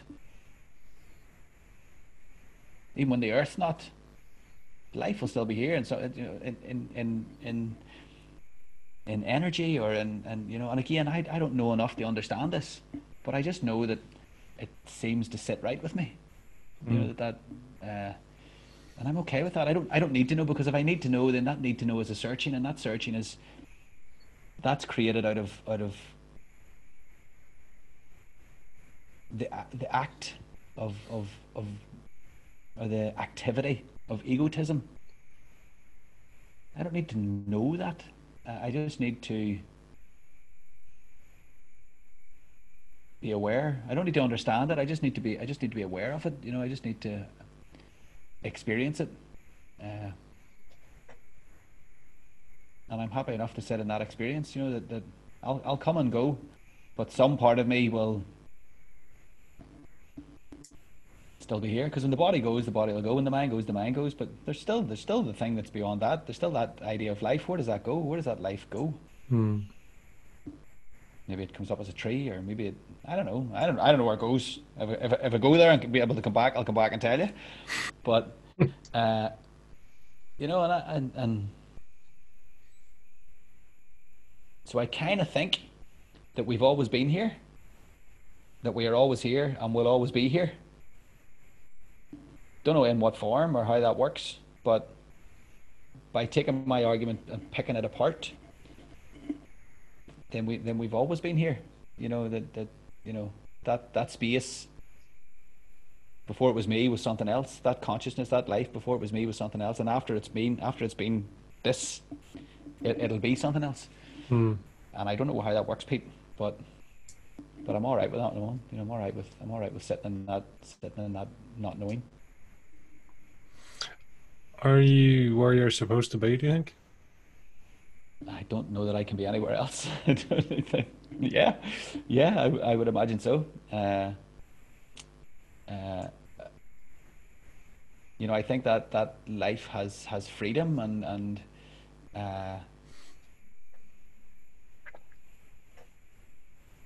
you know, how can I be anywhere else? You know, and how yeah, so yeah, I must be where I'm supposed to be, because I am, you know, because I'm here, and how else would I have gotten here if I wasn't supposed to be here? You know, whether that's a conscious decision is I suppose is another conversation, but I think that's, well, for me anyway, it involves an element of acceptance. You know, rather than saying, oh well, if that hadn't happened, this hadn't happened, and then I wouldn't be stuck here, and blah blah blah blah, and shoulda, coulda, woulda. You know. Let me tell you a couple. Have we time? Can I tell you a couple Sure. of funny things? Yeah. I remember having a conversation like this, but not as deep as this, with my then probably 7-year-old daughter. So this was 10 years ago, you know. And what I was trying to say there, listen, you know, if you talking about getting into school tomorrow, if you go into school tomorrow and believe that you're going to have a good day and the good things are going to happen, they probably will. That's kind of the conversation I was having with her, you know. And if you go into school and you're mean to people, then people will probably be mean back to you, and mean things will happen. You know, it was a childlike conversation like that. I was having with her, you know. That if you go out into the world and you know, you be nice, then that's what you'll get. And in her childlike fashion, she says, "So, Dad, if I think that I'm going to find some money, will I find some money?" I'm like, "Oh shit." You know, and for me, you know, there's the universe, if you want, or you know, you're being tested. You know, there's your theory being tested, and how can I then say to a child, "No, no, no, I didn't mean that." You know, so I just said, "Yeah, darling, you know, if that's, you know, if you go out and that's what you're expecting, if that's what you're putting out into the world, then that's what'll happen." I says, "I don't know when it'll happen or how it'll." And she was like, "Okay, great," you know, carried on about her business, yeah, as kids do. Uh, and that was a Thursday night. And on the Saturday, I was working in Saints. I came home from work, and my daughter said, "Dad, guess what happened to me today?" I was like, "I don't know, love. What happened to you today?" And she said, "I found two £5 notes in Marks and Spencer's." I was like, "Right," you know. And she said, "Yeah, you said that would happen." I was like, "Yeah, I did," you know. And she said, "Yeah, I found it with Nanny, and we went. I wanted to hand it in to customer services." She said, "You know, I wanted to hand it in, and we stood at customer services for 10 minutes, and nobody came. And Granny just said to me, 'Rosa, put that money in your pocket and just keep it. It's probably yours.'"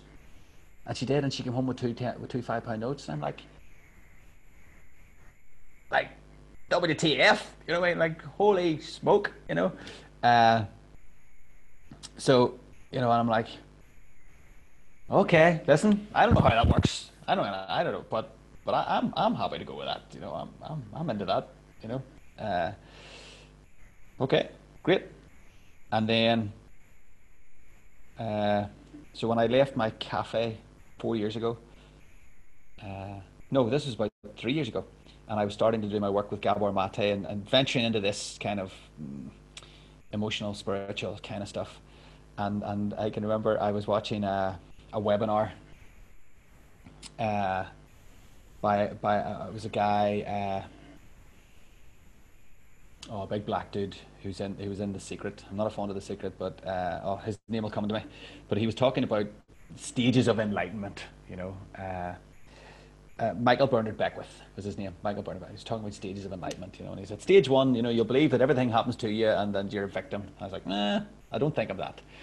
At stage two, you know, something else. And he was going through these stages, and he got to four. I don't know how many he was going to go to, maybe 10 or something, but he got to four. And he's like, "Well, when you're at stage four in your spiritual journey, you know, you'll appreciate that you're a co-creator and that you can have an effect on the world that you live in, and that as you you know, bring these things into your imagination, you'll be able to create these." And I kind of thought, I think I'm about a four. You know, that'll do me. I'll stick with four. You know, and he was saying when you're at four, you'll see signs. You know, you'll start to get signs of, you know, if you're what way to choose or what path to take, etc., etc. You know, I was like, yeah, okay, I think I'm four. You know, I think I'm a four. I've seen signs, and I think I've been guided before. You know, in some sense or other. You know, and at that, I paused the webinar, and I was like, right, I'm going to go make a cup of coffee in the kitchen. And nobody else in my house. And I walked up to the kitchen, and I was being very playful. I said, "Right, okay, you know, if this is it, give me a sign. You know, if I'm doing the right work, you know, if I'm going to do this Gabor Mate stuff, and if it's the right work, give me a sign." You know, and I was expecting a book to jump off the shelf and open at a certain page, or, you know, the dog to flip and piss a word on the floor or something, you know, or the clouds to part, and, you know, and none of that shit happened, you know. And I was laughing at myself. I was going like, "Kev, you are a muppet. What are you even doing? You know, stop being ridiculous." But still thinking, you know, like turning around and waiting to notice like a word in a picture of, you know, and like, oh, you're a crazy fool, Kev, you know. But enjoying being playful with this idea, you know, enjoying being playful with it. And at that, I thought, right, okay, I'll go back and watch the rest of this webinar. And just walking back down in the house I live in now, back into my wee back room, and just as I got to the room, my phone rang. I was like, oh, okay. It was a number that I didn't recognize, and I answered. It says, hello, Kevin speaking. And it was a girl's voice that I didn't know. And she said, Kevin, hi. My name is, and she told me her name. And she said, I've just been following some of your stuff online, and I think I need to do some spiritual and emotional work, and I think you'd be the right person to do it with. And I don't know if she heard me or not, but I went, okay. Okay, I'd just been asking for a sign to show me that the work that I was doing was right, you know, and I was like, okay, oh, tell me your name again. Sorry, what? So yeah, you know, I was completely shocked, and I got chatting to her, and as I was chatting, then I thought, this is my mates winding me up. This is, you know, this is Beatles about kind of stuff here. I'm like, somebody's taking the mickey out of me here, you know. But they weren't, and we agreed to meet the next week, and I kind of hung the phone up, and I was like, shit, that's a bit mad, you know. Just like, okay, you know, coincidence, sign, serendipity, being where you're supposed to be. I don't know. You know, I don't know, but I'm happy to go with it. I'm happy to trust it. I'm happy to relax into that. You know,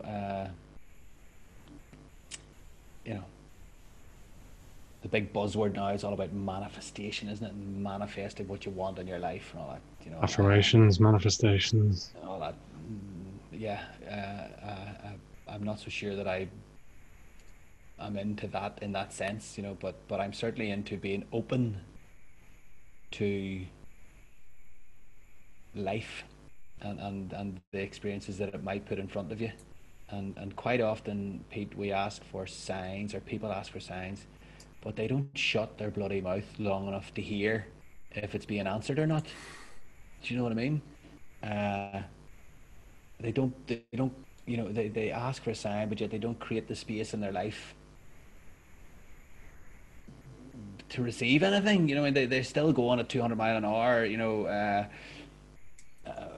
but yet, you know, asking for something and just not creating a moment of stillness for it to be, you know. And the final part of that story I'll tell you very quickly is, and this was just last week, I was doing meditation, morning meditation, and I'd done my meditation, oh great, and coming to the end, and I was being very good, and you know, I like to at the end just be grateful just spend a couple of minutes just being grateful for the ability to meditate, and you know, just give thanks for being alive, and you know, and all that kind of stuff, and you know, doing it all very well, and you know, doing my gratitudes and doing all the right stuff, you know, ticking all the boxes, and just at the end, and I just said, and I'd just like to ask for, it's just me and my, you know, speaking to myself, just like to ask for some guidance, just that whatever I'm doing is right. And this voice, as loud as get out, Pete, just went, and I am going to swear now, the voice was like, will you fucking shut up? Who are you asking? You are the guidance. You know, this real powerful, you know, idea that you are the experiencer. You know, there is nobody to ask for guidance for. You know what? Who is it that you're speaking to? You know, just do your thing. You know, go and do it. And it kind of shook me in my meditation. I was like, oh right, okay, okay. You know, I kind of heard me telling me off for asking me for guidance, sort of thing. You know, and I thought, oh, all right, okay, yeah, I'll go with that too. So That's a bit like what was his name, Graham, on Blind Date.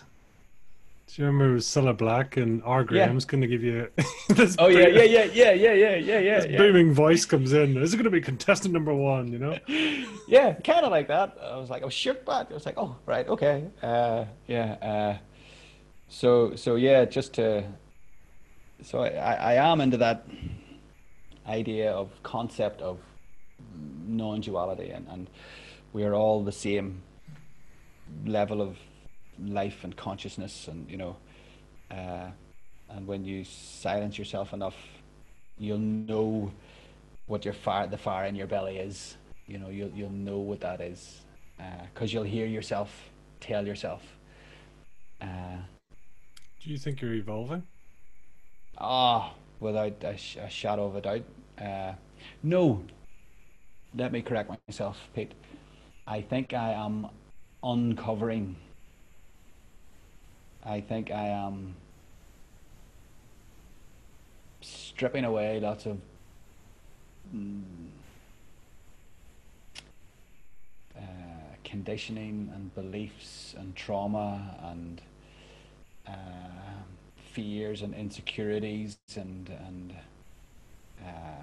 other people's beliefs and other things that have been handed to me, and other people's guilt and other people's shame, and shame that I've accumulated over the years, and I'm starting to shed all that. And what you get at the middle when you shed it all that is what you were looking for in the first place. Uh, so evolving, I suppose that is and evolving, but Well, if you're shedding, I mean, do you think there's been a point in your life when you've come to that fork in the road where there's you, the actual you, and then there's who you are today? And those have gone on separate journeys. Now it's almost like you're trying to get back to it. no, no, I hear what you're saying, but I would use a different analogy in that you're always at the center of you. There's just that much bullshit piled on top of you that you don't know that you're there. So you've never left yourself. Mm-hmm. You've never moved away from yourself. You have. Well, change the context then. I mean, when was the? Do you know a point in your life when there was no bullshit? I'm not sure. I'm not sure that I'm completely there yet. Like I don't know. I don't know no bullshit. But I think at the minute I understand a lot of that stuff that was hanging on me. I understand a lot of family of origin condition. I understand a lot of generational trauma. I understand a lot of cultural trauma. I understand a lot of Catholic Christian trauma. I understand a lot of Irish, national trauma that we all feel and suffer from. Uh, I understand sectarian trauma and weight and baggage. I understand that I have racist conditions in me, and I understand that. I understand that my white privilege, and I understand that these things, none of them are my fault, but a lot of them have been hung on me, and you behave and react to them, and I think I'm now starting to be able to pick a lot of those off and set those down, and that's through work with, I do a lot of work with a guy, I think Stephen Brown. Stephen and I are both compassion inquiry practitioners, and we help each other a lot. Uh, meditation, uh, listening to my wife is always a good, a good reference point. Uh, I'm curious as whether we come into this world with that, or whether they talk about starting with a clean slate or childlike innocence, that you start with an empty basket as such, as in this physical life, if you want to go there. Mm-hmm. But then everything is, all the BS is then piled into the shopping cart. You gotta go and chuck it all back out again at some point. Correct. I think so. And nobody puts it in on purpose. It's not your parents' fault. It's not anyone's fault. They don't. You don't have to blame. It just is what it is. And we're a society that doesn't allow for trauma to be expressed. We're a society that doesn't allow people to validate their own experience. That you know, and very vulgar examples. You know, someone saying, "Oh, you know, my uncle died in the Troubles." Oh, well, my dad died in the Troubles. We have this idea of measuring, you know, people's experience against another instead of saying, you know, your experience is valid, you know, and allowing people to validate their own experience. So I think you do. I think you land here as a clean slate. But even in the womb, you know, if a woman is experiencing trauma through for whatever reason, you know, poverty, addiction, abuse, uh, cultural, religious pressure for being pregnant, then her body will be reacting to that stress by creating cortisol and creating adrenaline. That will be affecting the baby in the womb. So it's already being affected, and you know that in itself, that's a whole other conversation, Pete, because that idea of patriarchy, and we don't, again, in my humble opinion, we don't respect the idea of motherhood as the single most important thing in the universe. You know, like we bringing that right back. We don't support families.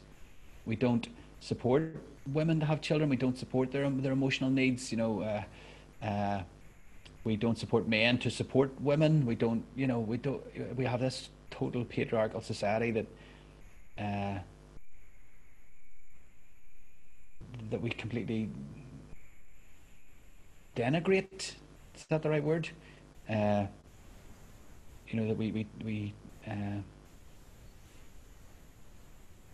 degradation of the feminine. So people are arriving in this world already having experienced stress because in our culture we don't support women. We don't, you know, and that's the causal trauma. You know, that's why people go on to be addicted and alcoholics and fight wars, and you know, because we have a patriarchal society that doesn't support women, femininity. And if we did that, we have all the science in the world to show that if we did that, if we can support women and families with early childhood emotional attunement, that we reduce the amount of addicts, we reduce the amount of people with cancers, we reduce the amount of people with irritable bowel syndrome and asthma, we reduce the amount of people with mental illness, we relieve stress on our medical services. People are more productive, people are more joyful, more fulfilled. We know this. But to do something about it is saying that we have completely fucked up.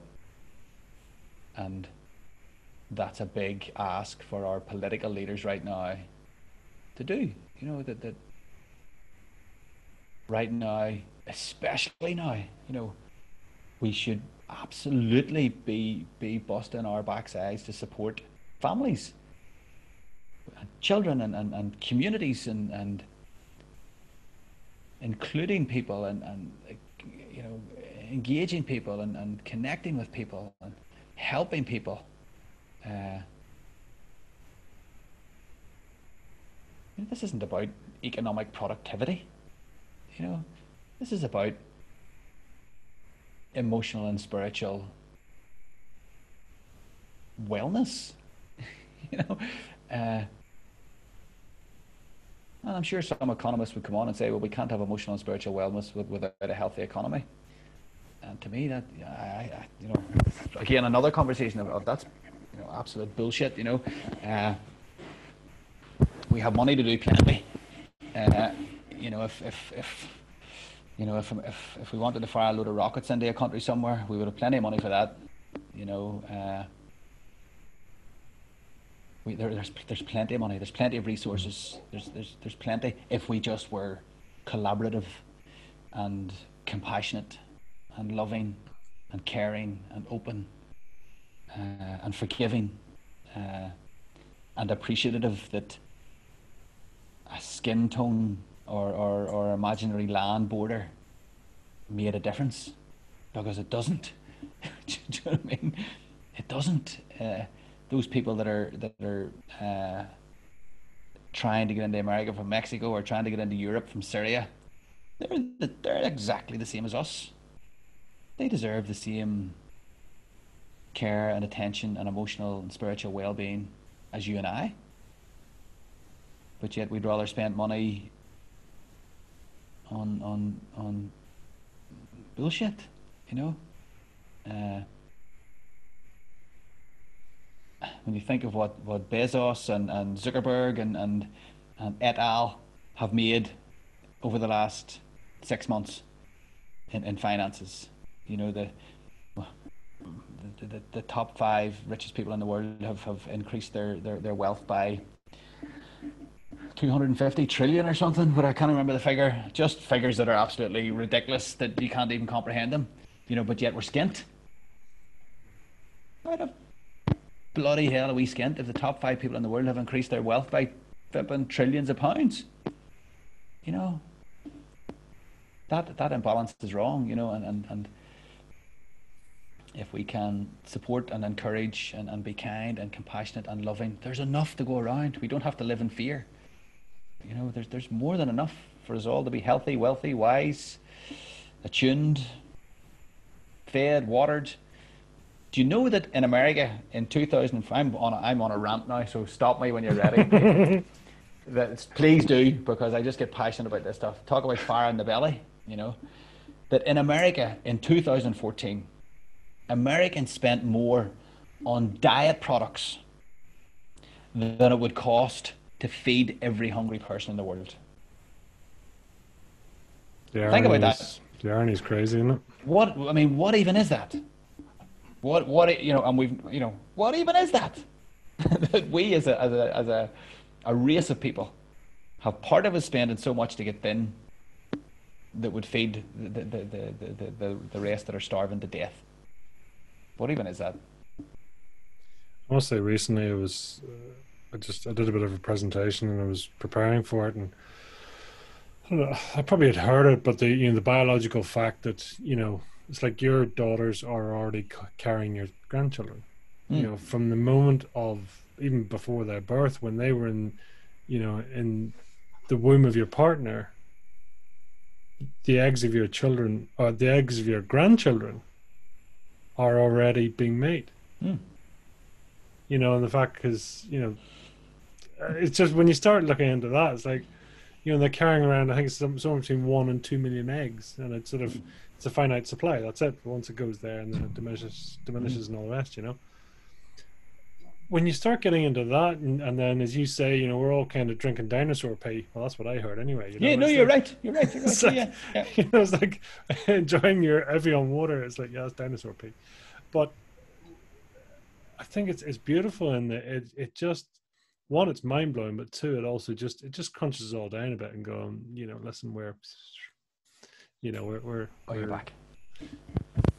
Sorry, yeah, that you know, we're just a whisper in the wind, you know, which is kind of slightly daunting, but also, you know, I don't know, it's so big that you just have to, just, as you say, just sit in awe of it, you know, and you kind of go, you know, and I don't know, through COVID, for me personally, I just go, there's so much going on, and, you know, we can barely understand ourselves. Listening to our own voice, I mean, you know, never mind social media. If we just listen to ourselves, there's a lifetime of work to do there, let alone X number of news channels, X number of social media channels, X number of politicians, X number of God knows what else, influencers, etc. So it's actually sort of, we need more, not, or less, not more, you know. It's that, you know, it's a crazy time, you know, crazy times. Yeah, I agree, and I think with that, you know, with that thinking, Pete, there's a lovely quote from Thich Nhat Hanh, you know, the Vietnamese Buddhist, and somebody asked him, you know, do you not worry about the state of the world, kind of thing, and he takes a breath and he thinks, but if I worry about the state of the world, then all I'm doing is adding to the worry. You know, so really what I need to do is Mm. be compassionate and kind and loving and caring and forgiving and helpful to myself and to others. And let's see how I get on with that. So it is a scary time, but I think what we have to do is think, well, how can I be, and how can I show compassion to myself and to others in this scary time? Because adding anxiety, it just simply can't help, can it? I mean, it can't. Like in Well, any in how do you do that, and what's your passion, or what's your purpose, I should say? Sorry. I would think just for me, Pete, it's just mind your patch. You know, mind your patch. Uh, be kind to the people that are engaging with you. Uh, you know that's as much as you can do. You know, Mm. or in a forum like this, when you have a bigger reach, do that. But if you can, if everybody just did that, Mm. I mean, if everybody was just kind to the people that they engage with, that takes care of everything, doesn't it? That's the world sorted. If we could get everybody just being kind to the people that are in their, 30 people that they come across in daily life, and then that's the world sorted. It's not that difficult. And I'm just trying to mind and look after my patch, the Mm. patch that I'm on, and whoever's on it with me, class, creed, color, shape, size, form, that's all right with me. Mm. They'll be met with kindness, compassion, love, forgiveness most of the time, uh, unless I'm being a muppet, which happens, of course it does. But I have to be kind and compassionate to myself even then. Uh, so yeah, that's my take on it. That's Mm. just be kind. Job done. What's your guilty pleasure? Uh, cheese, Mm. What type? all types, all of the cheeses. It has to be a chief cheese. Come on. Uh, there's a wee cheese from Cork called Ardrahan, which is so. Uh, I love Irish cheese. I love Cashel Blue. I love Irish Brie. I love cheddar. I love, I mean, French camemberts. I love a really stinky, smelly, rotten, filthy camembert. Uh, My mouth is literally just, I'm just nearly drooling here. I'm still thinking of your focaccia from earlier, and now I put the cheese onto it. I was like, oh my God, this is like, oh, this is sensational. yeah. So that I promised myself, Pete, last week, I uh, I would be partial to a sneaky cigarette. Not very often. Uh, if I was going somewhere, we're going to Stendhal Fest or something, I'd buy a wee packet of tobacco. I'd be like, oh, I'll get a wee packet of tobacco for Stendhal, you know. And so that would definitely be a guilty pleasure, But I promised myself last week that I wasn't going to do that anymore, or certainly really limit it to big special occasions, you know, because I would be partial if I was at a friend's house and somebody said, "Yeah, I got out for a cigarette. Do you want one?" I'd be like, "Ah, okay," you know. I'll go out and have it. So I'm gonna knock on that in the head. So, but that has been a guilty pleasure. Uh,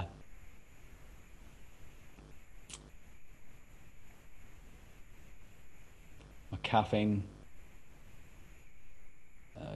I'm a sucker for coffee. I love coffee. I love everything about coffee. I love talking about altitude and acidity and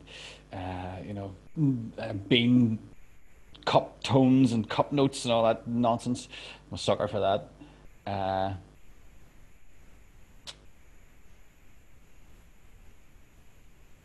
I would I would never I would never I would never buy a packet of biscuits. but I would never walk past a packet if they were sitting in the house. Do you know what I mean? Oh, what's your weakness there now? Uh, well, I love for a bar of chocolate. I love a topic. I like a topic, and we myself and my youngest daughter, we bake a lot, so she makes cookies. Oh man, they're class. Uh, so yeah, but again, I don't know that I'd be very fussy. You know, I would, you know, if I'm having a cup of tea and I open the cupboard, it doesn't matter whether it's a wagon wheel or a topic or a cookie or a, you know, a Kit It's Kat gone. or it's gone, you know, or a hobnob or whatever, a ginger nut, a shortbread. Sorry, no, a shortbread's king. Right. Shortbread, I absolutely adore shortbread. Wow. Yeah, Well, so since we're on the topic of making each other hungry, what would be your last meal?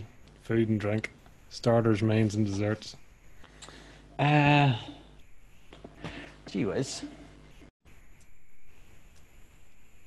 Two of the things I do to get you off your rant. Mm.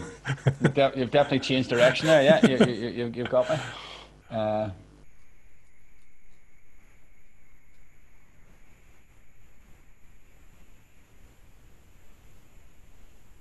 See, this is a true foodie when they really struggle. They're like, oh God. Ah, whenever I answer these questions, it's not what you choose, it's what you don't choose. You know, everything that I don't choose is screaming, pick me, pick me. You know, it's the same as people saying, you know, give us your top 10 albums. I'm like, oh, what do I leave out then? You know, so I was about to say there, I think it would maybe be something Mediterranean, you know, salad and garlic potatoes. If it was my last meal, I would eat some fish.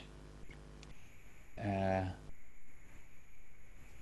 yeah, a nice piece of sea bass or hake or something. Garlic roasted potatoes, and a really nice tomato salad with lovely olive oil on it. Sprinkle of sea salt, fresh oregano. Uh, that would be my starter. So that's the starter, and then uh, I like a nice. I really like a nice stir fry. Yeah, my wife makes a lovely vegetarian lasagna though as well, and I also love quite often in our house we'll eat. You know, just like deli platter kind of stuff. Chop up lots of tomatoes and cheese and Mm. artichokes and olives and gherkins and breadsticks and hummus and oh, so I could probably eat something like that. And to drink, you know, I haven't drank anything in a while. I haven't drank anything in about 5 months, alcohol wise. Uh, and I think I'm happy with that. So I think if I was going to check out, I would just stick with the no alcohol. Uh,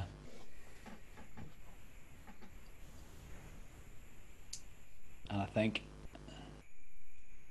I'd have a really nice alcohol-free beer. So I'd go for an Erdinger or something like that, really nice alcohol-free beer, and then finished off with really nice coffee, like a really nice, just a black Americano, with a nice cream on top, and the wee plate or tray of petit fours, you know, just nice wee mixed chocolates, wee different ones. Oh, I'm ready to go here. Uh, and then would have to do a cheese board. Would have to do a cheese board at the end. Really nice Irish cheeses, some nice wee whole grain crackers, and some fruit on there, and maybe a wee bit of chili jam or something like that. I think I've gone into ketosis here. That's it. Yeah, so that would oh yeah that would do, that would do, and it would just have to be, I would do that somewhere uh, outside but warm. Uh, so Well, if you're going to have the Mediterranean salad and you're going to have that, it's got to be yeah, warm on a balcony or warm somewhere. yeah, nice wooden sort of rustic-y kind of table and stuff, and just a group of friends and my kids around me, and just laughing and talking shit for 3 or 4 hours. Wow. And that'd be a good way, and then just stand up and check out. I see you guys later. I'm out of here. Awesome. Wow. It's been a journey. Hmm. If you were to try and summarize your fire in the belly Hmm. in 1 or 2 words, what would you bring it down to?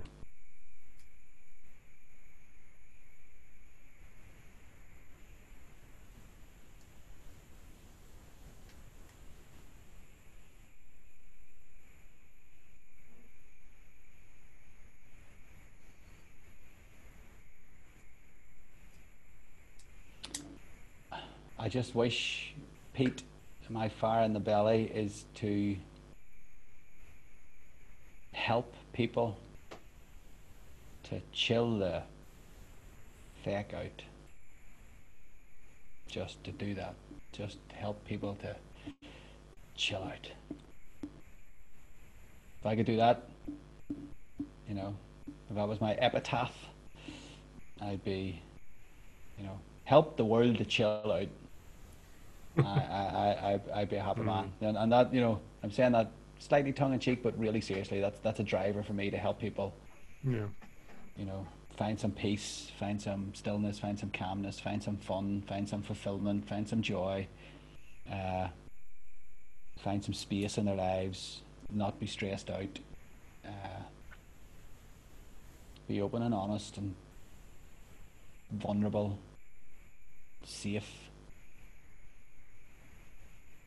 and chilled out. Love it. That would do. I now feel chilled out myself, but I also feel extremely hungry. Oh,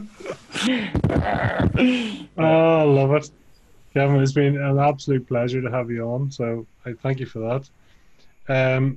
Just tell us where people remind us. Lonely Demons coming out. It's available now. Lonely Demon is out. It's not available now. It'll come out to the people that helped me with my Kickstarter first of all, so they'll get it maybe next week, something like that, and then it'll be out after that, possibly tail end of the summer, and then for work, people will find me Facebook, LinkedIn, Instagram as Kevin Young, or under my business name, which is in mind with a Y, INMYND, in mind. Yeah, and it's that thing. People want to get you. It's not hard. It's not hard getting you nowadays, is it? You know, people just Google, Yeah. bang, and find you. So I'm there. I'm out there. I'm available. I'm willing to chat. You know, if anyone feels the need to, if anyone feels there would be any value in chatting, let's sort that out. Super. Kevin, it's been an absolute pleasure. Thank you so much for coming on, and I look forward to chatting again soon. It's been amazing. I'm buzzing, and you've been a cool host. I felt, Pete. I felt your space. I felt able to be open and honest, and that was cool. So thank you. I appreciate it greatly. Thank you.